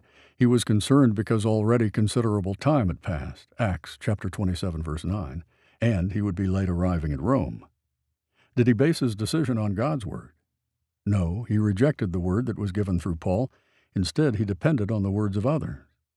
But the centurion was more persuaded by the pilot and the captain of the ship than by what was being said by Paul. Because the harbor was not suitable for wintering, the majority reached a decision to put out to sea from there. Acts chapter 27, verses 11 through 12. Julius listened to expert advice, the pilot and captain, and he took a vote and followed the majority. Then a moderate south wind came up, Acts chapter 27, verse 13, and circumstances were just right for sailing. They sailed, but they soon found themselves in a storm, and Paul's prediction came true. Was there joy and peace because Julius acted as he did? No, there was a violent wind that lasted for 2 weeks, wrecked the ship, and totally destroyed the cargo. The south wind became a stormy wind, and God's word proved true. Satan and the 4 tests of faith. You have probably noticed that the 4 tests of faith parallel the experiences of the 4 persons whose confrontations with Satan we have already studied. David did not act in faith when he numbered the people, because he did it for his own glory and not for God's glory. Pride is an enemy of faith. Job was tempted to become impatient with God. A willingness to wait on the Lord is an evidence of true faith. Impatience means unbelief. Eve disobeyed the word of God when she ate of the tree. True faith is always based on the word of God. Joshua had no joy and peace in his heart because he was suffering under Satan's accusations. True faith brings joy and peace through the Holy Spirit. This means that you and I must be careful to use the defenses God has given to us. Otherwise, Satan will weaken and discourage our faith and tempt us to stop trusting God. If we seek the glory of God, if we patiently wait on God, if we follow the Word of God, and if we enjoy God's joy and peace within, then we can be sure we are living by faith and defeating Satan. End of Disc 2. The Strategy of Satan, Disc 3. Chapter 6. Don't Give Satan a Beachhead. If the believer cultivates in his life any known sin, he is giving Satan an opportunity to get a foothold, a beachhead in his life. Satan will then use this opportunity to invade and take over other areas. Paul warns in Ephesians chapter 4, verse 27, "And do not give the devil an opportunity." The word translated opportunity simply means a place, such as a city or a building. But it carries the idea of a foothold or opportunity, a chance to operate. The J.B. Phillips paraphrase of Ephesians chapter 4, verse 27 reads, "Don't give the devil that sort of foothold." In the language of warfare, we would say, "Don't give the devil a beachhead." It would be well for us to read the entire passage. Therefore, laying aside all falsehood, speak truth, each one of you, with his neighbor, for we are members of one another. Be angry, and yet do not sin. Do not let the sun go down on your anger, and do not give the devil an opportunity. He who steals must steal no longer, but rather he must labor, performing with his own hands what is good, so that he will have something to share with one who has need. Let no unwholesome word proceed from your mouth, but only such a word as is good for edification according to the need of the moment, so that it will give grace to those who hear. Do not grieve the Holy Spirit of God, by whom you were sealed for the day of redemption. Let all bitterness and wrath and anger and clamor and slander be put away from you, along with all malice. Be kind to one another, tender-hearted, forgiving each other, just as God in Christ also has forgiven you. Ephesians chapter 4, verses 25 through 32. Now let's consider some of the sins that Satan gave a beachhead, and let's try to understand why. Lying, verse 25. Since Satan himself is a liar, it is no surprise that lying opens for him an opportunity to work in our lives. John chapter 8, verse 44. When you believe the truth, then the Holy Spirit can work in your life. When you believe a lie, then the devil can work in your life. We need to heed Paul's counsel in Philippians chapter 4, verse 8. Finally, brethren, whatever is true, whatever is honorable, whatever is right, whatever is pure, whatever is lovely, whatever is of good repute, if there is any excellence, and if anything worthy of praise, dwell on these things. Paul gives us a good reason for avoiding deceit.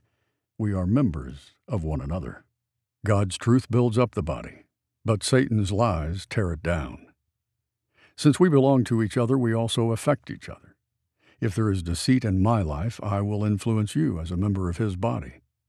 Since God is the God of truth, and his word is truth, John chapter 17, verse 17, and his Spirit is truth, 1 John chapter 5, verse 6, it is impossible to be in fellowship with God while you are harboring a lie.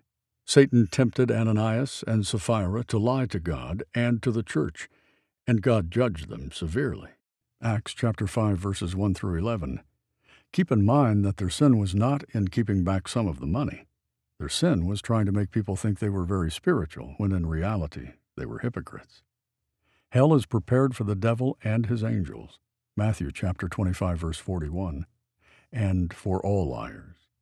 But for the cowardly and unbelieving and abominable and murderers and immoral persons and sorcerers and idolaters and all liars, their part will be in the lake that burns with fire and brimstone, which is the second death. Revelation chapter 21, verse 8. Revelation chapter 22, verse 15 sharpens the focus even more when it describes deceitful persons as everyone who loves and practices lying. In other words, it is not the person who occasionally lies, for even the best Christian might do that, Abraham, for example. But it is the person who makes lying the love of his life and whose entire life is characterized by deceit. Such a person is so like Satan that he must end up where Satan ends up, in hell. Anger, verse 26. Satan can be angry. Woe to the earth and the sea, because the devil has come down to you, having great wrath, knowing that he has only a short time. So the dragon, Satan, was enraged with the woman, and went off to make war with the rest of her children, who kept the commandments of God and hold to the testimony of Jesus. Revelation chapter 12, verse 12 and verse 17. This fact would suggest that anger in our hearts gives Satan a foothold in our lives.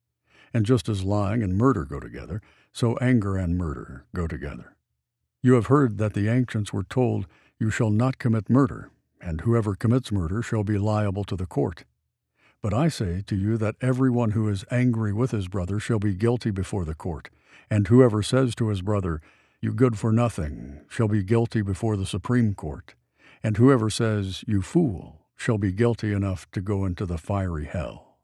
Matthew chapter 5, verses 21 through 22. To be sure, there is a righteous anger. God expresses anger at sin. Psalm chapter 7, verse 11. Jesus Christ revealed a righteous anger when he drove the religious merchants out of the temple. Matthew chapter 21, verses 12 through 16. And when he condemned the hypocritical Pharisees. Matthew chapter 23. It is not enough to love the good. We must also hate the evil. Hate evil, you who love the Lord. Psalm 97, verse 10. The fear of the Lord is to hate evil. Proverbs chapter 8, verse 13. Abhor what is evil, cling to what is good. Romans chapter 12, verse 9.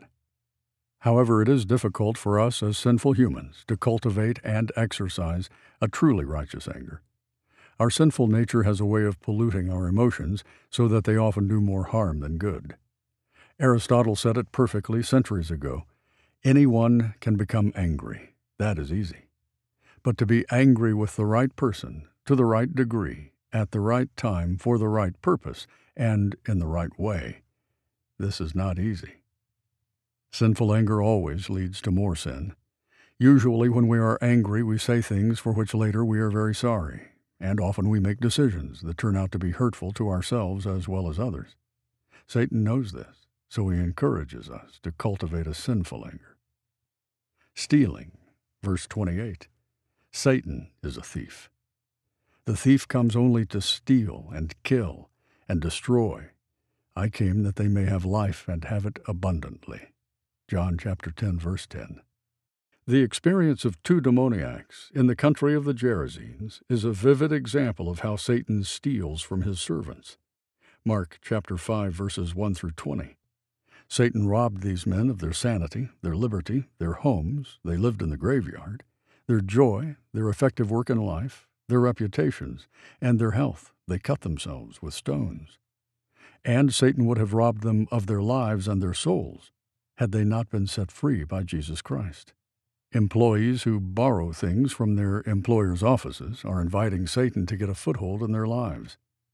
The person who can steal a 15-cent pencil has the potential of stealing a $15 book or a $150,000 payroll. He who is faithful in a very little thing is faithful also in much, and he who is unrighteous in a very little thing is unrighteous also in much. Luke chapter 16, verse 10.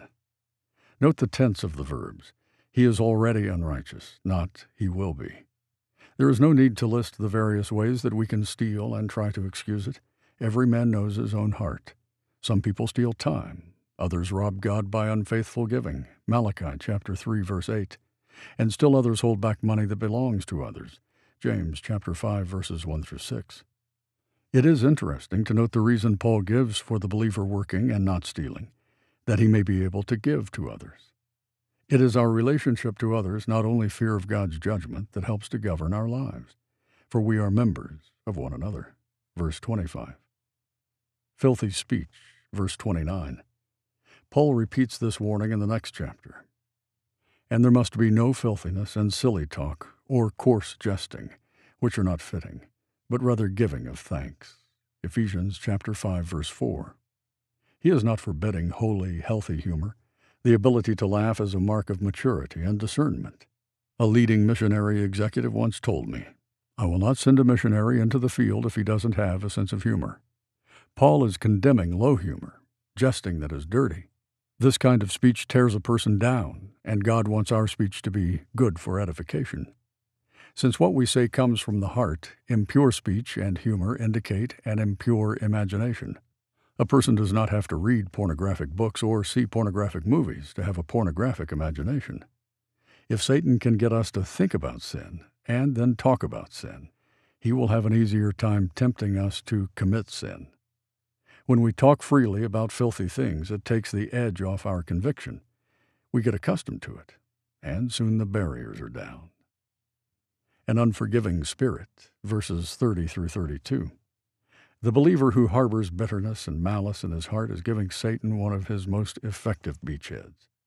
These attitudes, and the others mentioned, hinder the Spirit from working in our lives, and this robs us of the power we need to detect and defeat the devil. The old nature delights in breeding this kind of poison. The only remedy is forgiveness. If someone wrongs you, forgive him from your heart. Jesus gives simple steps to follow in Matthew chapter 18, verses 15 through 17.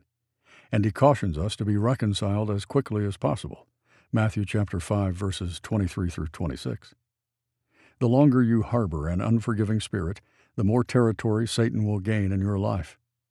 In my pastoral experience, I have seen homes, Sunday school classes, and whole churches weakened and, in some cases, destroyed by Christians who will not forgive one another.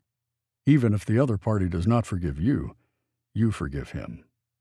You cannot force him to be forgiving, but you can see to it that Satan is defeated in your own life. Slander, verse 31, and 1 Timothy chapter 3, verse 11, and Titus chapter 2, verse 3. Paul commands that the deacons' wives and the older women of the church not be malicious gossips. This is the Greek word diabolos, which is translated devil. The word devil means a slanderer, an accuser. When believers share in gossip and slander, they are doing the devil's work for him and giving him a beachhead for additional work. You shall not bear false witness against your neighbor, is God's commandment. Exodus chapter 20, verse 16. Among the 6 things which the Lord hates is a false witness who utters lies. Proverbs chapter 6, verse 19. Like a club and a sword and a sharp arrow is a man who bears false witness against his neighbor. Proverbs chapter 25, verse 18. Slander can hurt a person up close, as does a club, or farther away, as does a sword, or even at a distance, as does an arrow. But whatever the range, the damage is deadly. Many of the great and godly men of the Bible suffered because of slander and false witness, including Joseph, David, Jeremiah, Paul, and even our Lord Jesus. Many of the great and godly leaders in church history were slandered by their enemies.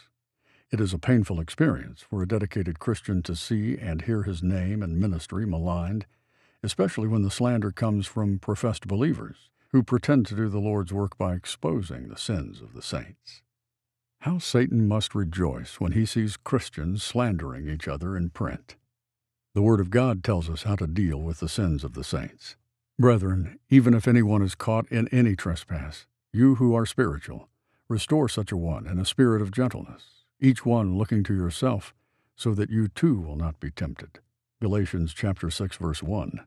Above all, keep fervent in your love for one another, because love covers a multitude of sins. 1 Peter chapter 4, verse 8. Hatred stirs up strife, but love covers all transgressions. Proverbs chapter 10, verse 12. This does not mean that love ignores sin or that it condones sin. It simply means that love for the brethren keeps us from exposing sin before the eyes of the world and weak Christians, that it keeps us from capitalizing on a brother's fall in order to make ourselves look better. Don't hang dirty wash out in public, a wise pastor counseled me years ago, and I have found it to be good counsel. I have also found it wise not to believe anything I hear or read about fellow Christians until there is proof. Every fact is to be confirmed by the testimony of 2 or 3 witnesses. 2 Corinthians chapter 13, verse 1. See also Deuteronomy chapter 17, verse 6, and chapter 19, verse 15.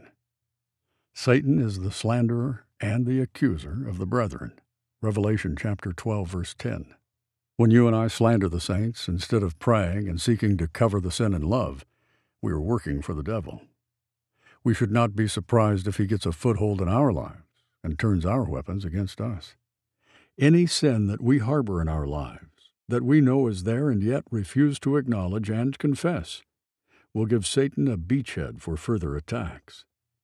It has been my experience that this includes material objects that are definitely related to Satanism and the occult. No Christian has any right to possess such objects because they give Satan the foothold he is looking for. When the Ephesian Christians burned their magic books, Acts chapter 19, verses 18 through 20, they were taking a giant step forward in defeating Satan. Finally, we must never look upon any sin or questionable object as a little thing. Nothing is little if Satan can use it to attack you. I recall counseling a Christian student who had an obsession for food.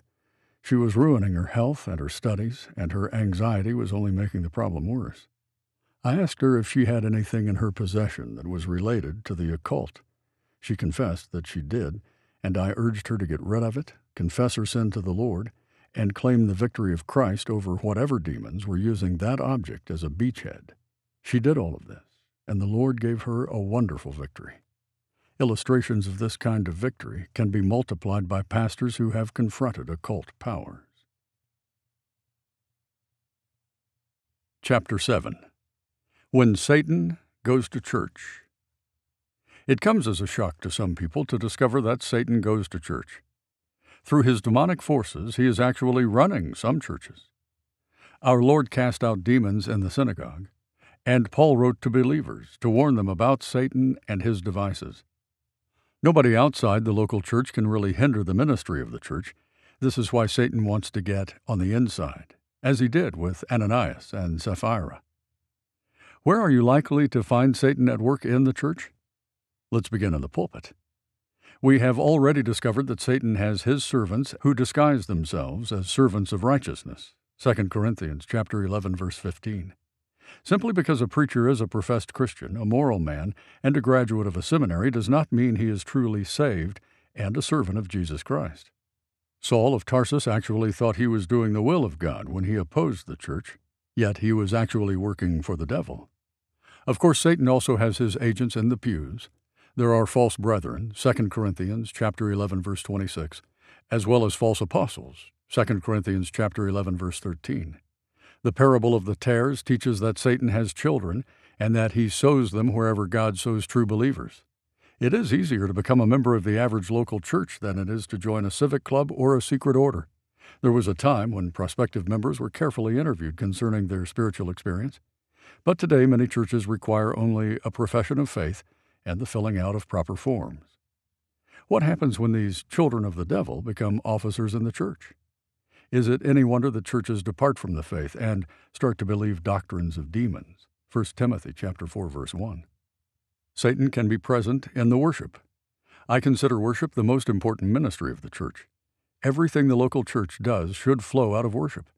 Yet in many local churches, the congregation is not taught the meaning and importance of worship. The pastor may criticize the formalism of a liturgical church up the street and at the same time produce the identical religious program every Sunday morning and evening. Every church has a liturgy, a form of worship, and order of service. It is either a good liturgy or a bad one. Paul warned the Corinthian church that their lack of order would only make unbelievers think the church members were mad. Therefore, if the whole church assembles together and all speak in tongues, and ungifted men or unbelievers enter, will they not say that you are mad? 1 Corinthians chapter 14, verse 23. For God is not a God of confusion, but of peace, as in all the churches of the saints. 1 Corinthians chapter 14, verse 33. But all things must be done properly and in an orderly manner. 1 Corinthians chapter 14, verse 40. Christian worship must be tied to the Word of God and the Spirit of God. The Word of God is the anchor, the Spirit of God is the rudder. God is giving no new revelations. We build our worship on the truths revealed in the Word of God. But God does give new expressions of old truths, and this is where the ministry of the Spirit comes in to guide us. There must be balance and also discernment. Do not quench the Spirit. Do not despise prophetic utterances, but examine everything carefully. Hold fast to that which is good. 1 Thessalonians chapter 5, verses 19 through 21. It behooves the spiritual leaders of the local church to plan the public meetings carefully. Those of us who belong to an independent tradition may criticize the liturgical churches, but we must admit that their liturgy usually shows beauty, content, and balance. It is true that Satan can use dead formalism to kill a church, but he can also use uncontrolled fanaticism. Christians must also be aware of idolatry in worship. What do I mean, then? That a thing sacrificed to idols is anything, or that an idol is anything. No, but I say that the things which the Gentiles sacrifice, they sacrifice to demons and not to God, and I do not want you to become sharers in demons. 1 Corinthians chapter 10, verses 19 through 20. We are prone to assign this warning to the heathen people in the dark places of the world, but it applies to the fashionable downtown church as well as the simple neighborhood church. Paul's call for separation in 2 Corinthians chapter 6, verse 14 through chapter 7, verse 1 emphasizes the incompatibility of Christ and Satan. Do not be bound together with unbelievers, for what partnership have righteousness and lawlessness? Or what fellowship has light with darkness? Or what harmony has Christ with Belial? Or what has a believer in common with an unbeliever? Or what agreement has the temple of God with idols? For we are the temple of the living God, just as God said, I will dwell in them and walk among them, and I will be their God, and they shall be my people. Therefore come out from their midst, and be separate, says the Lord. And do not touch what is unclean, and I will welcome you. And I will be a father to you, and you shall be sons and daughters to me, says the Lord Almighty. Therefore, having these promises, beloved, let us cleanse ourselves from all the defilement of flesh and spirit, perfecting holiness in the fear of God. The Corinthian Christians were being invited to attend pagan feasts and to eat food sacrificed to idols. Paul reminded them that the idol was nothing of itself, but that it could be used by the demons to create spiritual problems. There is a true spiritual ecumenicity among the people of God, John chapter 17, verses 20 through 23. But there is also a false fellowship that seeks to unite Christ and Belial. Of this fellowship we must be aware. Satan can even be at work in the offering. The experience of Ananias and Sapphira come to mind, Acts 5. I also think of our Lord's warning against blowing a trumpet when we give, Matthew chapter 6, verses 1 through 4. And what about the singing? A seminary professor once told me that the music was the war department of the church. Again, we must depend upon the Spirit of God and the Word of God. Be filled with the Spirit, speaking to one another in psalms and hymns and spiritual songs, singing and making melody with your heart to the Lord. Ephesians chapter 5, verses 18 through 19. Let the word of Christ richly dwell within you, with all wisdom, teaching and admonishing one another with psalms and hymns and spiritual songs, singing with thankfulness in your hearts to God. Colossians chapter 3, verse 16. It is sad to see congregational worship in the Spirit replaced by spectators watching religious entertainment on a church platform. It is even sadder when that entertainment presents music that is not biblical. A singer has no more right to sing a lie than a preacher has to preach a lie. Satan can lie his way into a church as easily through a song as through a liberal preacher, and perhaps more easily. Music plays on the emotions, while preaching touches primarily the intellect and will.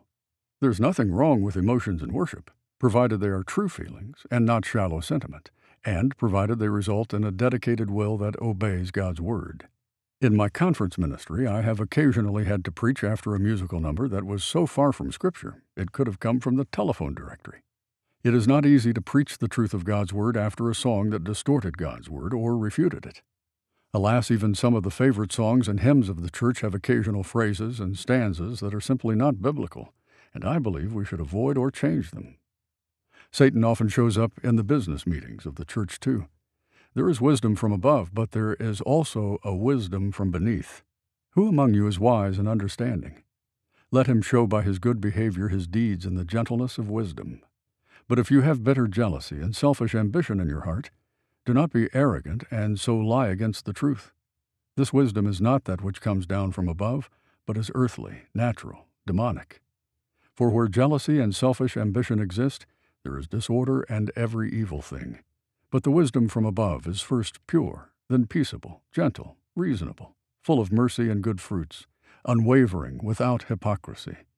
And the seed whose fruit is righteousness is sown in peace by those who make peace. James chapter 3, verses 13 through 18. Earthly, natural, demonic, the world, the flesh, the devil.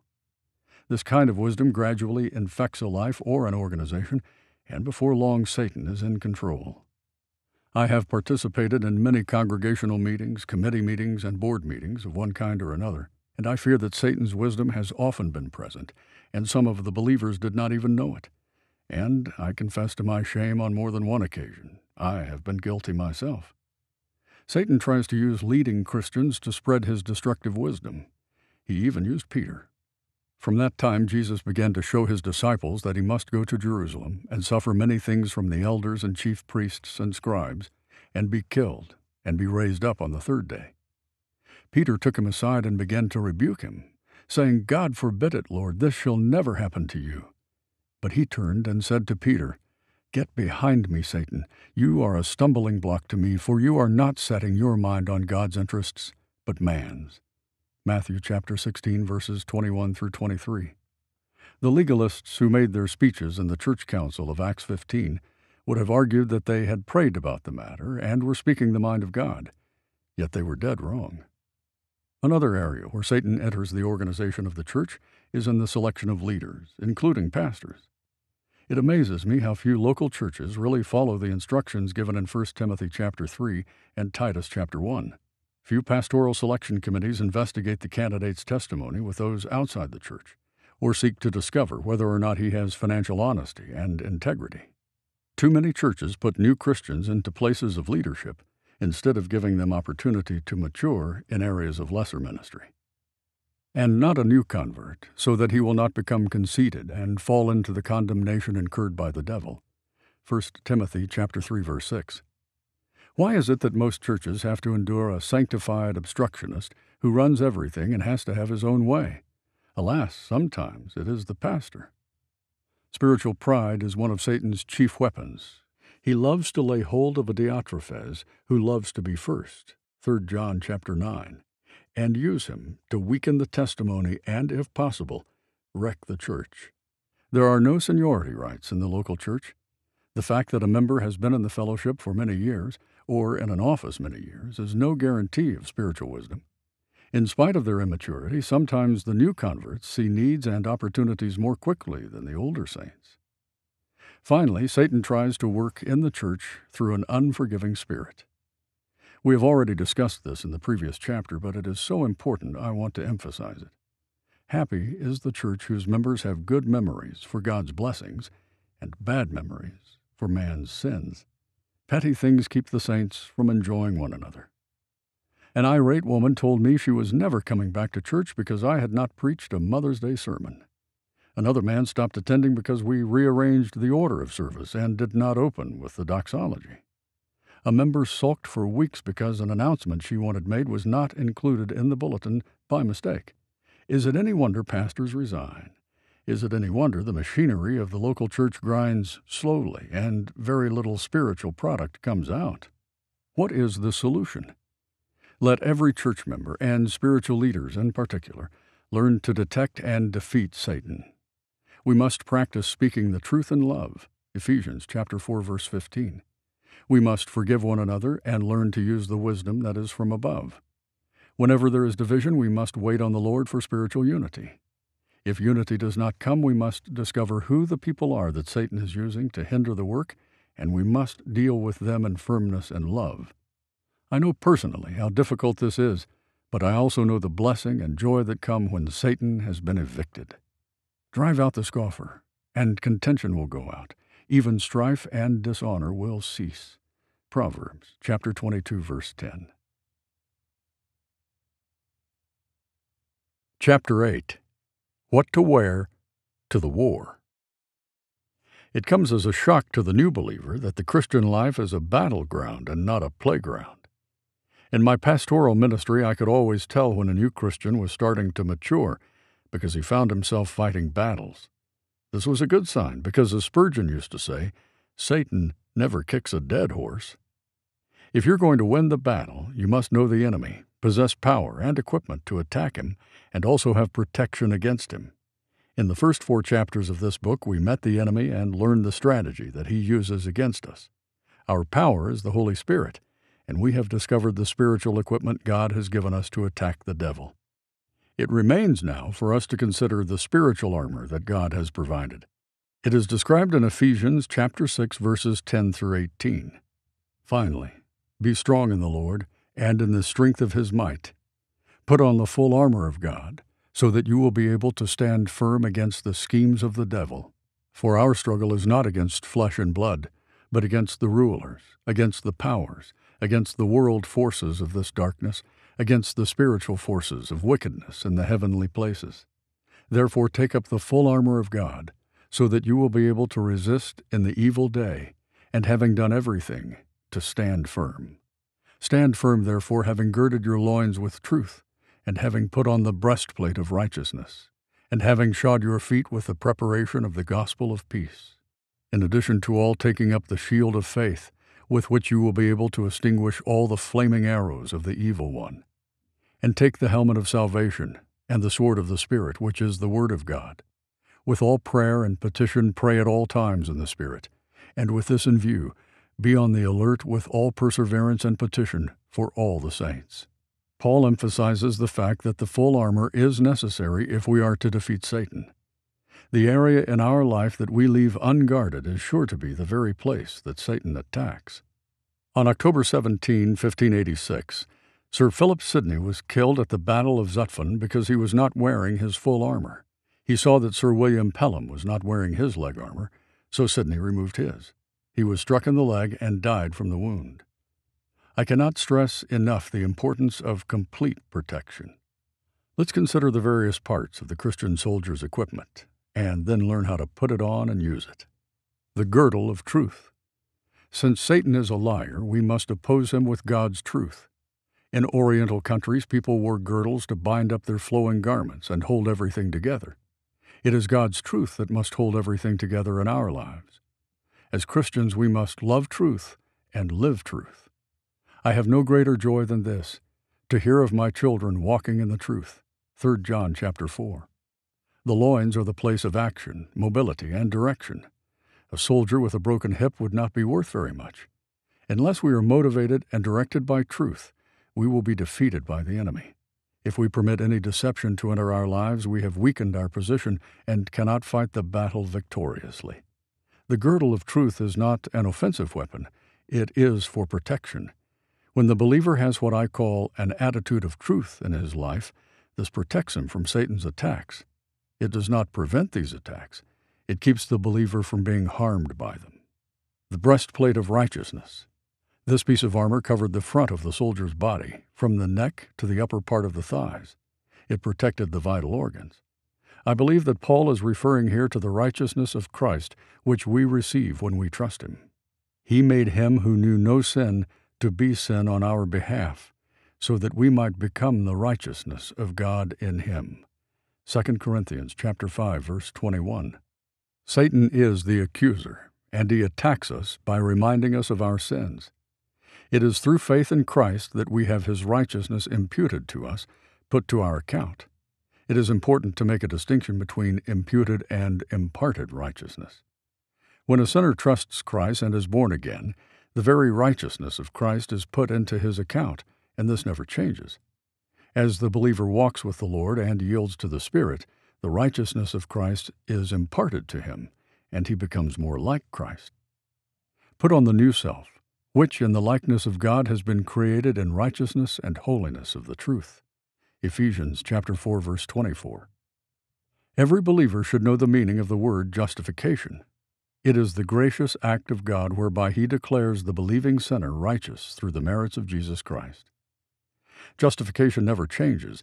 Once God has declared you righteous, your standing before him is settled for eternity. However, your state, your walk, is quite another matter. This changes as we yield to the Spirit and obey the Word. It is worth noting that the breastplate covers the heart, which suggests that our feelings ought to be protected by Christ's righteousness.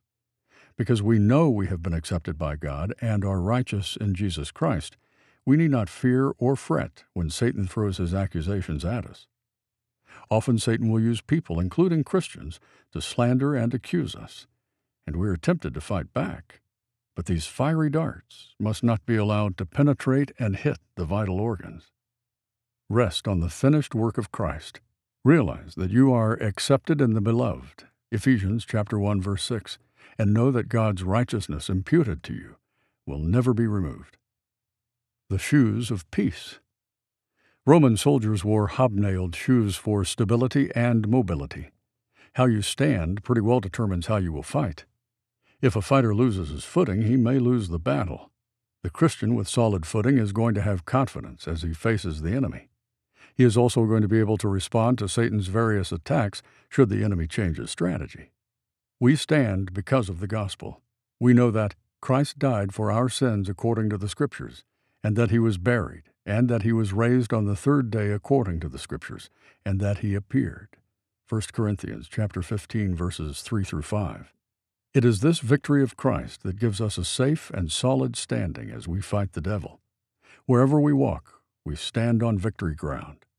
Therefore, having been justified by faith, we have peace with God through our Lord Jesus Christ, through whom also we have obtained our introduction by faith into this grace in which we stand, and we exult in hope of the glory of God. Romans chapter 5, verses 1 through 2. The word preparation, verse 15, means equipment, readiness. It means the believer is prepared for the devil's attacks. He stands, and therefore he is able to fight. His Savior has already won the victory, and he stands in that victory. Paradoxical as it may seem, the Christian soldier wages peace, not war. He fights Satan that he might bring peace. Satan is the cause of sin and unrest and division in the world. The Christian soldier wages peace by opposing Satan. The gospel message is one of peace, but it is a declaration of war as far as Satan is concerned. The shield of faith. The Roman shield was 2 feet by 4 feet, made of wood covered with leather and metal. It served as a movable wall behind which the soldiers could hide and protect themselves from the burning arrows shot by the enemy. It is your faith in Christ that quenches these fiery darts. Just as much as you trust Him, you will share His victory. What are the fiery darts, verse 16, that Satan shoots at us? I take it that they are thoughts of one kind or another, doubts, fears, worries, and so on. I have sometimes been prayerfully meditating on the Word when suddenly a terrible thought would invade my mind. Of course, Satan wants us to think that we are to blame, because this kind of thinking would make us discouraged with our Christian walk. But he is to blame. I have had fiery darts thrown at me while I have been preaching the Word. If we do not quench these darts, they will ignite whatever they touch, and we will have a destructive fire to put out.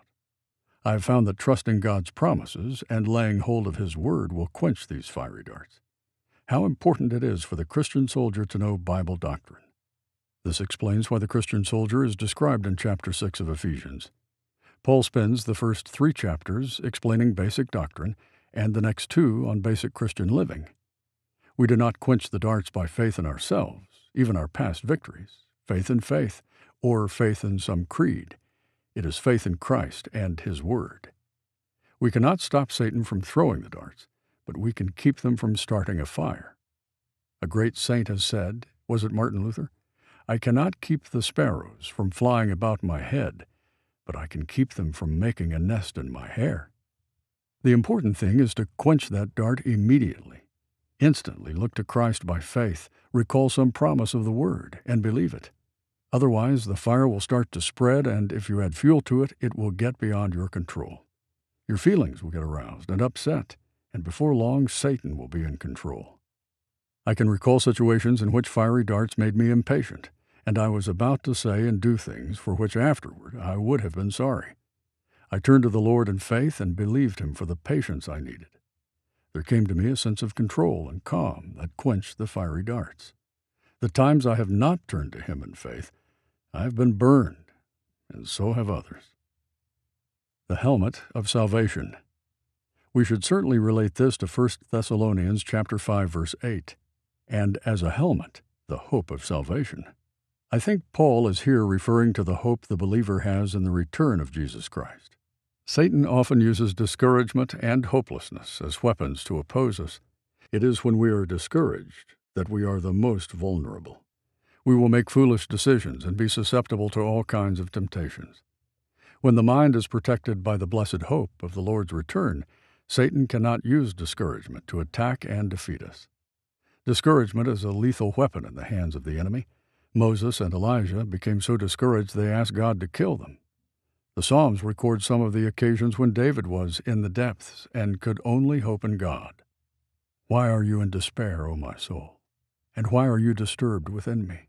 Hope in God, for I shall again praise Him, the help of my countenance and my God. Psalm chapter 43, verse 5. When your mind and outlook are focused on the return of Christ, it protects you against the despair and discouragement that always come to the life of dedicated believers. When Paul was in his final imprisonment, facing certain death, forsaken by many of the believers in Rome, he encouraged himself with this hope. In the future there is laid up for me the crown of righteousness, which the Lord, the righteous judge, will award me on that day, and not only to me, but also to all who have loved His appearing. 2 Timothy chapter 4, verse 8. The sword of the Spirit. This is an offensive weapon. The other parts of the armor are for defense. For the Word of God is living and active and sharper than any two-edged sword, and piercing as far as the division of soul and spirit, of both joints and marrow, and able to judge the thoughts and intentions of the heart. Hebrews chapter 4, verse 12. The spiritual sword of the Word of God is different from any material sword that man may wield. A material sword gets dull with the using, but the Word of God remains sharp. A material sword must be handled by physical power, but the spiritual sword already has life and power in it. The Spirit of God enables us to use the Word of God effectively. Our Lord used the sword of the Spirit when he met and defeated Satan in the wilderness temptations. "It is written," he said, and he quoted the Old Testament scriptures. Martin Luther knew this lesson well, and he wrote about it in his great hymn, "A Mighty Fortress is Our God." And though this world with devils filled should threaten to undo us, we will not fear, for God hath willed his truth to triumph through us. The prince of darkness grim, we tremble not for him. His rage we can endure, for lo, his doom is sure. One little word shall fell him. I have dealt with the use of the Word of God in chapter 1, and you may want to review that section. Putting the armor on. All of this is just so much Christian symbolism, unless you know how to put the armor on, and the answer is in Ephesians chapter 6, verse 18. I am giving it in a literal translation. By means of every prayer and supplication for your need, praying at all times in the Spirit, and keeping alert with all perseverance. George Duffield caught this truth in his familiar gospel song, stand up for Jesus." Stand up for Jesus. Stand in his strength alone. The arm of flesh will fail you. Ye dare not trust your own. Put on the gospel armor, each piece put on with prayer. Where duty calls or danger, be never wanting there. We put on the armor by means of prayer, and we pray by means of the Holy Spirit. My own experience has been that the morning devotional time is the best time to put on the armor. After I've given God my body, mind, and will, see section 4 of chapter 3, I ask the Holy Spirit to fill me, and then by faith I put on the pieces of the armor. I pray something like this: Father, thank you for the provision you have made for victory over Satan. Now, by faith, I put on the girdle of truth. May my life today be motivated by truth. Help me to maintain integrity. By faith, I put on the breastplate of righteousness. May my heart love that which is righteous and refuse that which is sinful. Thank you for the imputed righteousness of Christ. By faith, I put on the shoes of peace. Help me to stand in Christ's victory today. Help me to be a peacemaker and not a troublemaker. By faith, I take the shield of faith. May I trust you and your word today, and not add fuel to any of Satan's darts. Thank you that I go into this day without fear. By faith, I put on the helmet of salvation. May I remember today that Jesus is coming again. Help me to live in the future tense. Protect my mind from discouragement and despair. By faith, I take the sword of the Spirit. Help me to remember your word and to use it today. Father, by faith, I have put on the armor. May this be the day of victory. This is not a routine prayer, and I have not recorded it here so that you can memorize it and repeat it. Rather, it is here to give you some idea of how we put on the pieces of the armor by faith, by prayer. This is a private matter between you and the Lord. I cannot tell you how to pray, but I can tell you that you had better pray. Paul describes the kind of praying we must do. It is persevering prayer, praying at all times. It is not enough to mumble a few pious words at the beginning of the day. This kind of praying will never defeat Satan. Now he was telling them a parable to show that at all times they ought to pray and not lose heart. Luke chapter 18, verse 1. Pray without ceasing. 1 Thessalonians chapter 5, verse 17. This does not mean that we go around saying prayers under our breath. It means that we are in a constant attitude of prayer and trust that the receiver is off the hook, so to speak. It is also balanced prayer, all prayer. What is all prayer? Be anxious for nothing, but in everything, by prayer and supplication with thanksgiving, let your requests be made known to God. Philippians chapter 4, verse 6. All prayer involves worship, adoration, confession of sin, supplication, thanksgiving. If all we do is ask for things, we'll miss the true blessing of balanced praying. Prayer that is only asking can be selfish praying. It takes all prayer to defeat Satan. It is also Spirit-empowered praying. We must pray in the Spirit. This means that the Spirit must reveal to us what we should pray about, and that He must empower us to keep on praying. True prayer is not easy. If we pray in the energy of the flesh, God will not answer. We will give up long before, and Satan will win the victory. Finally, it must be watchful praying. Be on the alert. No soldier can afford to close his eyes to the enemy. By the way, the prayer posture of closing the eyes, bowing the head, and folding the hands is not found in Scripture. The Jews prayed with their eyes open toward heaven and their hands lifted toward God. Watch and pray was our Lord's repeated admonition to his disciples. Mark chapter 13, verse 33, and chapter 14, verse 38. Be alert to what the devil is doing, or he will attack you while you are praying. D.L. Moody did not encourage his song leader, Ira Sankey, to use the familiar song, Onward Christian Soldiers. Moody felt it was not true to experience. The church is a poor army, he said. We are indeed a poor army, because we do not use the equipment God has provided for us. God commands us to stand and withstand, and he enables us to do it. Put on the gospel armor, each piece you put on with prayer. Chapter 9. Satan's Army. Since Satan is a created being, he is not like God in being all-knowing, all-powerful, and everywhere present. Theologians call these attributes omniscience, omnipotence, and omnipresence. Satan appears to be omnipresent because he has a demonic army assisting him in his warfare. There is only one devil, but there are many demons. There are some basic facts you need to know about demons. Their origin. Skeptics try to tell us that there are no such beings as demons, that this whole idea is but a remnant of ancient myths and superstitions.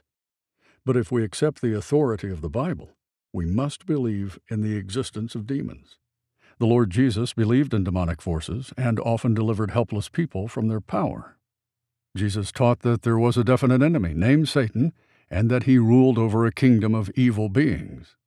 Since Jesus came to testify to the truth, John chapter 18, verse 37, we must believe that what he said was truth and not merely accommodation to the superstitions of the people. It seems likely that demons are the angels who revolted with Lucifer and fell with him. Isaiah chapter 14, verses 12 through 15, and Revelation chapter 12, verse 3 and verse 4. Jesus spoke of the devil and his angels in Matthew chapter 25, verse 41. Nowhere does the Bible teach that demons are the spirits of the wicked dead returned to the earth, or that they are the spirits of some pre-Adamic race. The description given of demons certainly tallies with what we know of the character of Satan. Demons are unclean spirits, Matthew chapter 10, verse 1. They encourage people in moral filth. Certainly, the frightening increase in pornography and sex worship is due to the activity of demons. They are called wicked spirits, Matthew chapter 12, verse 45. Apparently, there are degrees of wickedness among the demons. It is not difficult to believe that demons are behind the wickedness mankind is committing today. They are also called evil spirits. This word evil, according to the Greek lexicon, carries the meaning of base, worthless, vicious, degenerate. Satan himself is called the evil one, Matthew chapter 13, verse 19. If you want to know the depths to which these evil beings can lead a man, read about the two demoniacs in Mark chapter 5, verses 1 through 20. It is interesting to note that the demons have faith in God. You believe that God is one. You do well. The demons also believe and shudder. James chapter 2, verse 19. Demonic faith is certainly something less than saving faith. The demons believe that Jesus Christ is the Son of God, Luke chapter 8, verse 28, and that there is a future judgment awaiting them, Luke chapter 8, verse 31. They always feared when Christ or one of his servants came on the scene. Their organization. Satan is a destroyer and a divider when it comes to the church, but in his own kingdom, he is very well organized. Please do not get the idea that Satan today is reigning in hell and that all of his agents are sent forth from the pit. Satan is the prince of the power of the air, Ephesians chapter 2, verse 2, and he prowls around like a roaring lion on the earth, 1 Peter chapter 5, verse 8, see Job chapter 1, verse 7. His army is busy, assisting him in his battle against God and God's people. Jesus called Satan the ruler of the demons, Matthew chapter 12, verse 24. Paul described Satan's hierarchy in Ephesians chapter 6, verse 12. For our struggle is not against flesh and blood, but against the rulers, against the powers, against the world forces of this darkness, against the spiritual forces of wickedness in the heavenly places. This is the picture of an organized kingdom and organized army. Daniel chapter 10, verse 13 indicates that Satan has special angels assigned to the nations of the earth. The answer to Daniel's prayer was delayed because God's angel had a battle with the prince of the kingdom of Persia. This account reveals the importance of prayer in the accomplishing of God's will in this world, and also the opposition of Satan when the believer prays. Satan and his hosts are organized. If only believers could be united in their defense and their warfare, Satan would not win so many victories. Sad to say, Christians too often are so busy fighting one another that they have no time for fighting the devil. As Lord Nelson said to two officers who were quarreling, "Gentlemen, there is but one enemy, and he is out there." Their operation. Like their master, demons are deceivers and destroyers. John chapter 8, verse 44. Not all sickness is demonic. Jesus commissioned his disciples to heal the sick, cast out demons, Matthew chapter 10, verse 8, making a distinction between the two. But demons can cause physical affliction. They can make people mute, Matthew chapter 9, verse 32, blind, Matthew chapter 12, verse 22, and crippled, Luke chapter 13, verse 11. They can torment people, Matthew chapter 15, verse 22, and even drive them to suicide, Matthew chapter 17, verse 14. There is no question that some bodily affliction is caused by demons. But like their master, demons seek to deceive. They are the teachers of false doctrine, 1 Timothy chapter 4, verse 1. They are the promoters of the occult and various forms of divination, Acts chapter 16, verses 16 through 18. And they are the force behind idolatry, 1 Corinthians chapter 10, verses 14 through 22. Satan has always wanted to be worshipped, and the demons lead unsuspecting men to satisfy Satan's desire. Demons work through people. This is why Paul instructs us not to fight against flesh and blood. Satan works in and through unsaved people, see Ephesians chapter 2, verses 1 through 3, but he can also work in and through saved people. Remember Peter, Matthew chapter 16, verses 21 through 23, and Ananias and Sapphira, Acts 5. The Christian soldier needs to be alert at all times. The word translated demon-possessed, Matthew chapter 4, verse 24, chapter 8, verse 16, verse 28 and 33, chapter 9, verse 32, chapter 12, verse 22, and chapter 15, verse 22, simply means demonized. I do not know of any scripture that explains the relationship between the demons and the person who is demonized. We know the results and we know the cause, but we do not know the details of the relationship between the two. Certainly demons can take control of a person who yields himself to them. If there is some unclean thing in a person's life, this gives the demons a foothold. Can demons possess a Christian? Theologians debate the issue. I have a feeling that the problem lies with the definition of possess. What does it mean to be demonized? How extensive is the possession? I have personally discussed the question with reputable Christians who have confronted demons in the lives of believers. One of my missionary friends has had considerable experience in this area. If the flesh can still work in a believer who is indwelt by the Spirit, so can the devil. Perhaps the term demonic influence or demonic obsession would be better than demon possession. However, this much is true. Demons can and do influence and use people who are saved. While we have no precedent in the Bible for casting demons out of saved people, we do have precedent for fighting demons who seek to influence saved people. Ephesians chapter 6, verses 10 through 18 was written to Christians. If the demons cannot succeed in luring us to the grossly unclean things of sin, they will move to higher ground, and their temptations will be more subtle.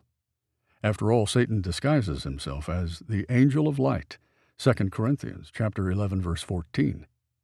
He uses religion to ensnare people.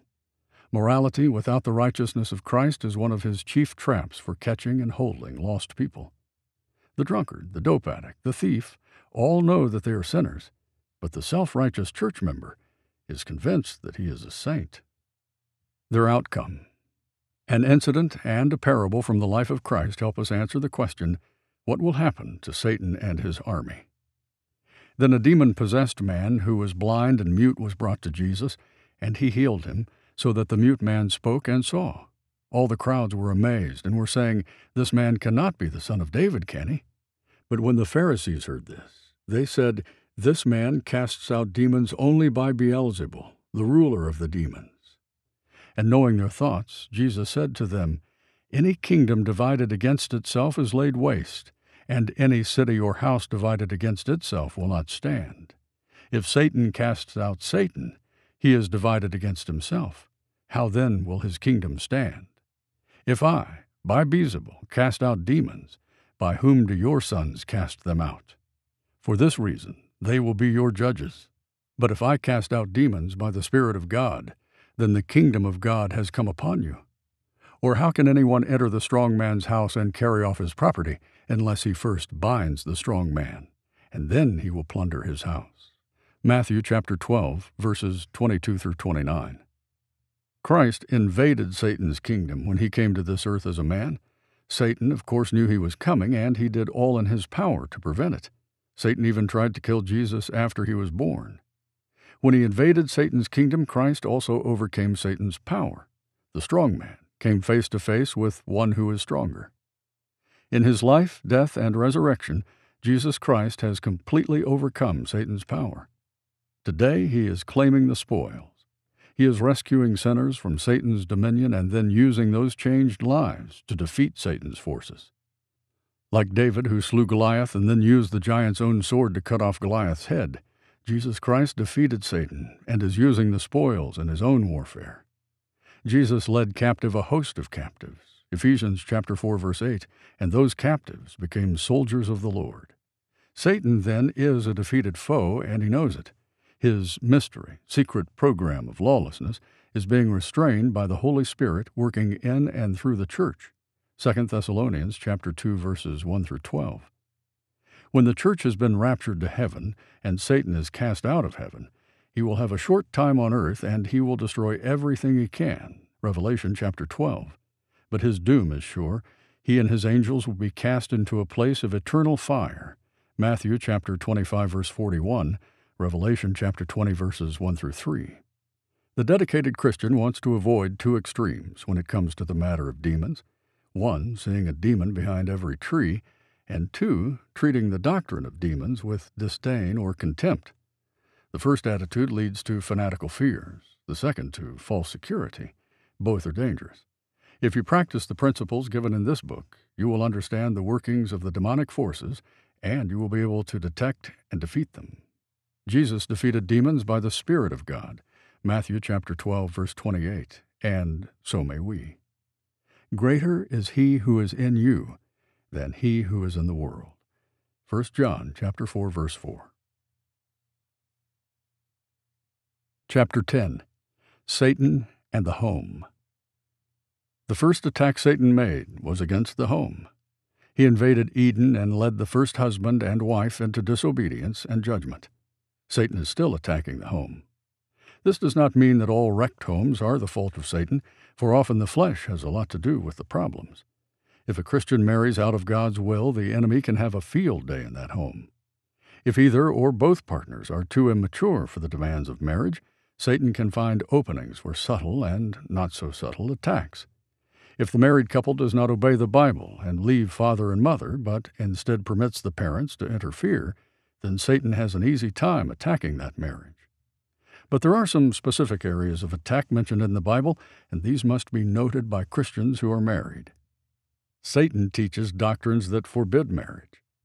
But the Spirit explicitly says that in latter times some will fall away from the faith, paying attention to deceitful spirits and doctrines of demons, by means of the hypocrisy of liars seared in their own conscience, as with the branding iron, men who forbid marriage. 1 Timothy chapter 4, verses 1 through 3. Our Lord makes it clear in Matthew chapter 19, verse 12, that not everyone is supposed to get married. Some people are hindered from marriage because of birth, perhaps some physical problem. Others cannot marry because of the responsibilities men have placed upon them. And still others must remain single in order to serve God better. Paul was apparently in the last category. Singleness is a Christian option, but for most people, marriage is the will of God. However, Satan's approach is to convince the person that marriage is sinful. He wants us to believe that the single state is more spiritual than the married state, and this idea, of course, is false. The whole cult of celibacy and virginity is based on this doctrine. To be sure, there are those people whom God has called to a life of celibacy. It is a gift from God, 1 Corinthians chapter 7, verse 7. But you must be sure this is the will of God and not a deception from Satan. Any teaching that claims greater spiritual virtues and blessings for the celibate than for the married is of the devil and not from God. Satan seeks to reverse the headship in the home. A woman must quietly receive instruction with entire submissiveness. But I do not allow a woman to teach or exercise authority over a man, but to remain quiet. For it was Adam who was first created, and then Eve. 1 Timothy chapter 2, verses 11 through 13. Wives, be subject to your own husbands, as to the Lord. For the husband is the head of the wife, as Christ also is the head of the church, he himself being the Savior of the body. Ephesians chapter 5, verses 22 through 23. Headship is not dictatorship. Headship is leadership in love. Christ is the head of the church in a living, loving relationship, and so the husband ought to be the head of the wife in a living, loving relationship. Please note that the subjection of the woman is not subjugation. Man and woman are made out of the same basic material, and they are one in Jesus Christ. Galatians chapter 3, verse 28. Satan almost destroyed the first home by separating Eve from her husband at a time when she needed his spiritual leadership. Eve operated independently from her husband, then led him into sin. This is not to suggest that husbands are more spiritual than their wives. They ought to be, since they are the spiritual leaders in the home, but often they are not. But wise is the dedicated Christian woman who encourages her husband in the things of the Lord and helps him be a better spiritual leader in the home. He wants to lead husbands and wives into moral impurity. I read somewhere that 50% of married couples admit that one partner or the other has been unfaithful. Usually these affairs have been passing experiences, not repeated, but they have had them in the seeds of all kinds of problems in the home. This is why Paul wrote, "Now concerning the things about which you wrote, it is good for a man not to touch a woman. But because of immoralities, each man is to have his own wife, and each woman is to have her own husband. The husband must fulfill his duty to his wife, and likewise also the wife to her husband. The wife does not have authority over her own body, but the husband does, and likewise also the husband does not have authority over his own body, but the wife does. Stop depriving one another, except by agreement for a time, so that you may devote yourselves to prayer, and come together again so Satan will not tempt you because of your lack of self-control." 1 Corinthians chapter 7, verses 1 through 5. Several principles emerge from this important paragraph. First, sex in marriage is not sinful, and there must be mutual understanding that governs the intimate life of the Christian couple. We are not supposed to use each other selfishly. Second, abstinence is permitted for spiritual reasons, but do not put yourself into a place of temptation. Satan is so subtle that he can tempt a Christian man who is praying. Marriage is one help to self-control in the area of sex.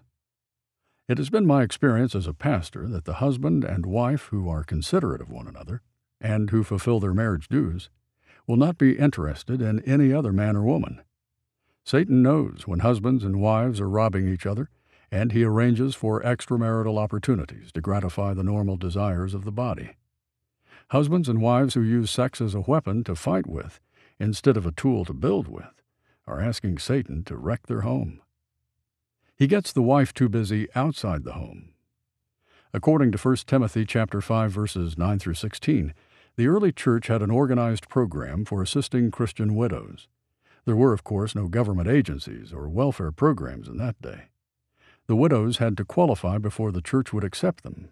Paul counsels the younger widows to get married, bear children, keep house, and give the enemy no occasion for reproach, for some have already turned aside to follow Satan. 1 Timothy chapter 5, verses 14 through 15. The yielded Christian wife should find joy and fulfillment in her home. Christian girls who are not interested in bearing children, keeping house, and caring for a husband simply should not get married. They will make themselves and the man they married miserable. Granted, there may be situations where the husband and wife get along happily, disregarding this biblical injunction, but I cannot help but feel that they are losing something in their relationship. But that as it may, Satan is anxious to get the wife away from the home and interested in exciting experiences apart from her husband and family. This kind of temptation is especially dangerous to the gifted wife who has abilities she can barter in the business world. I'm not saying that it is wrong for a wife to work outside the home.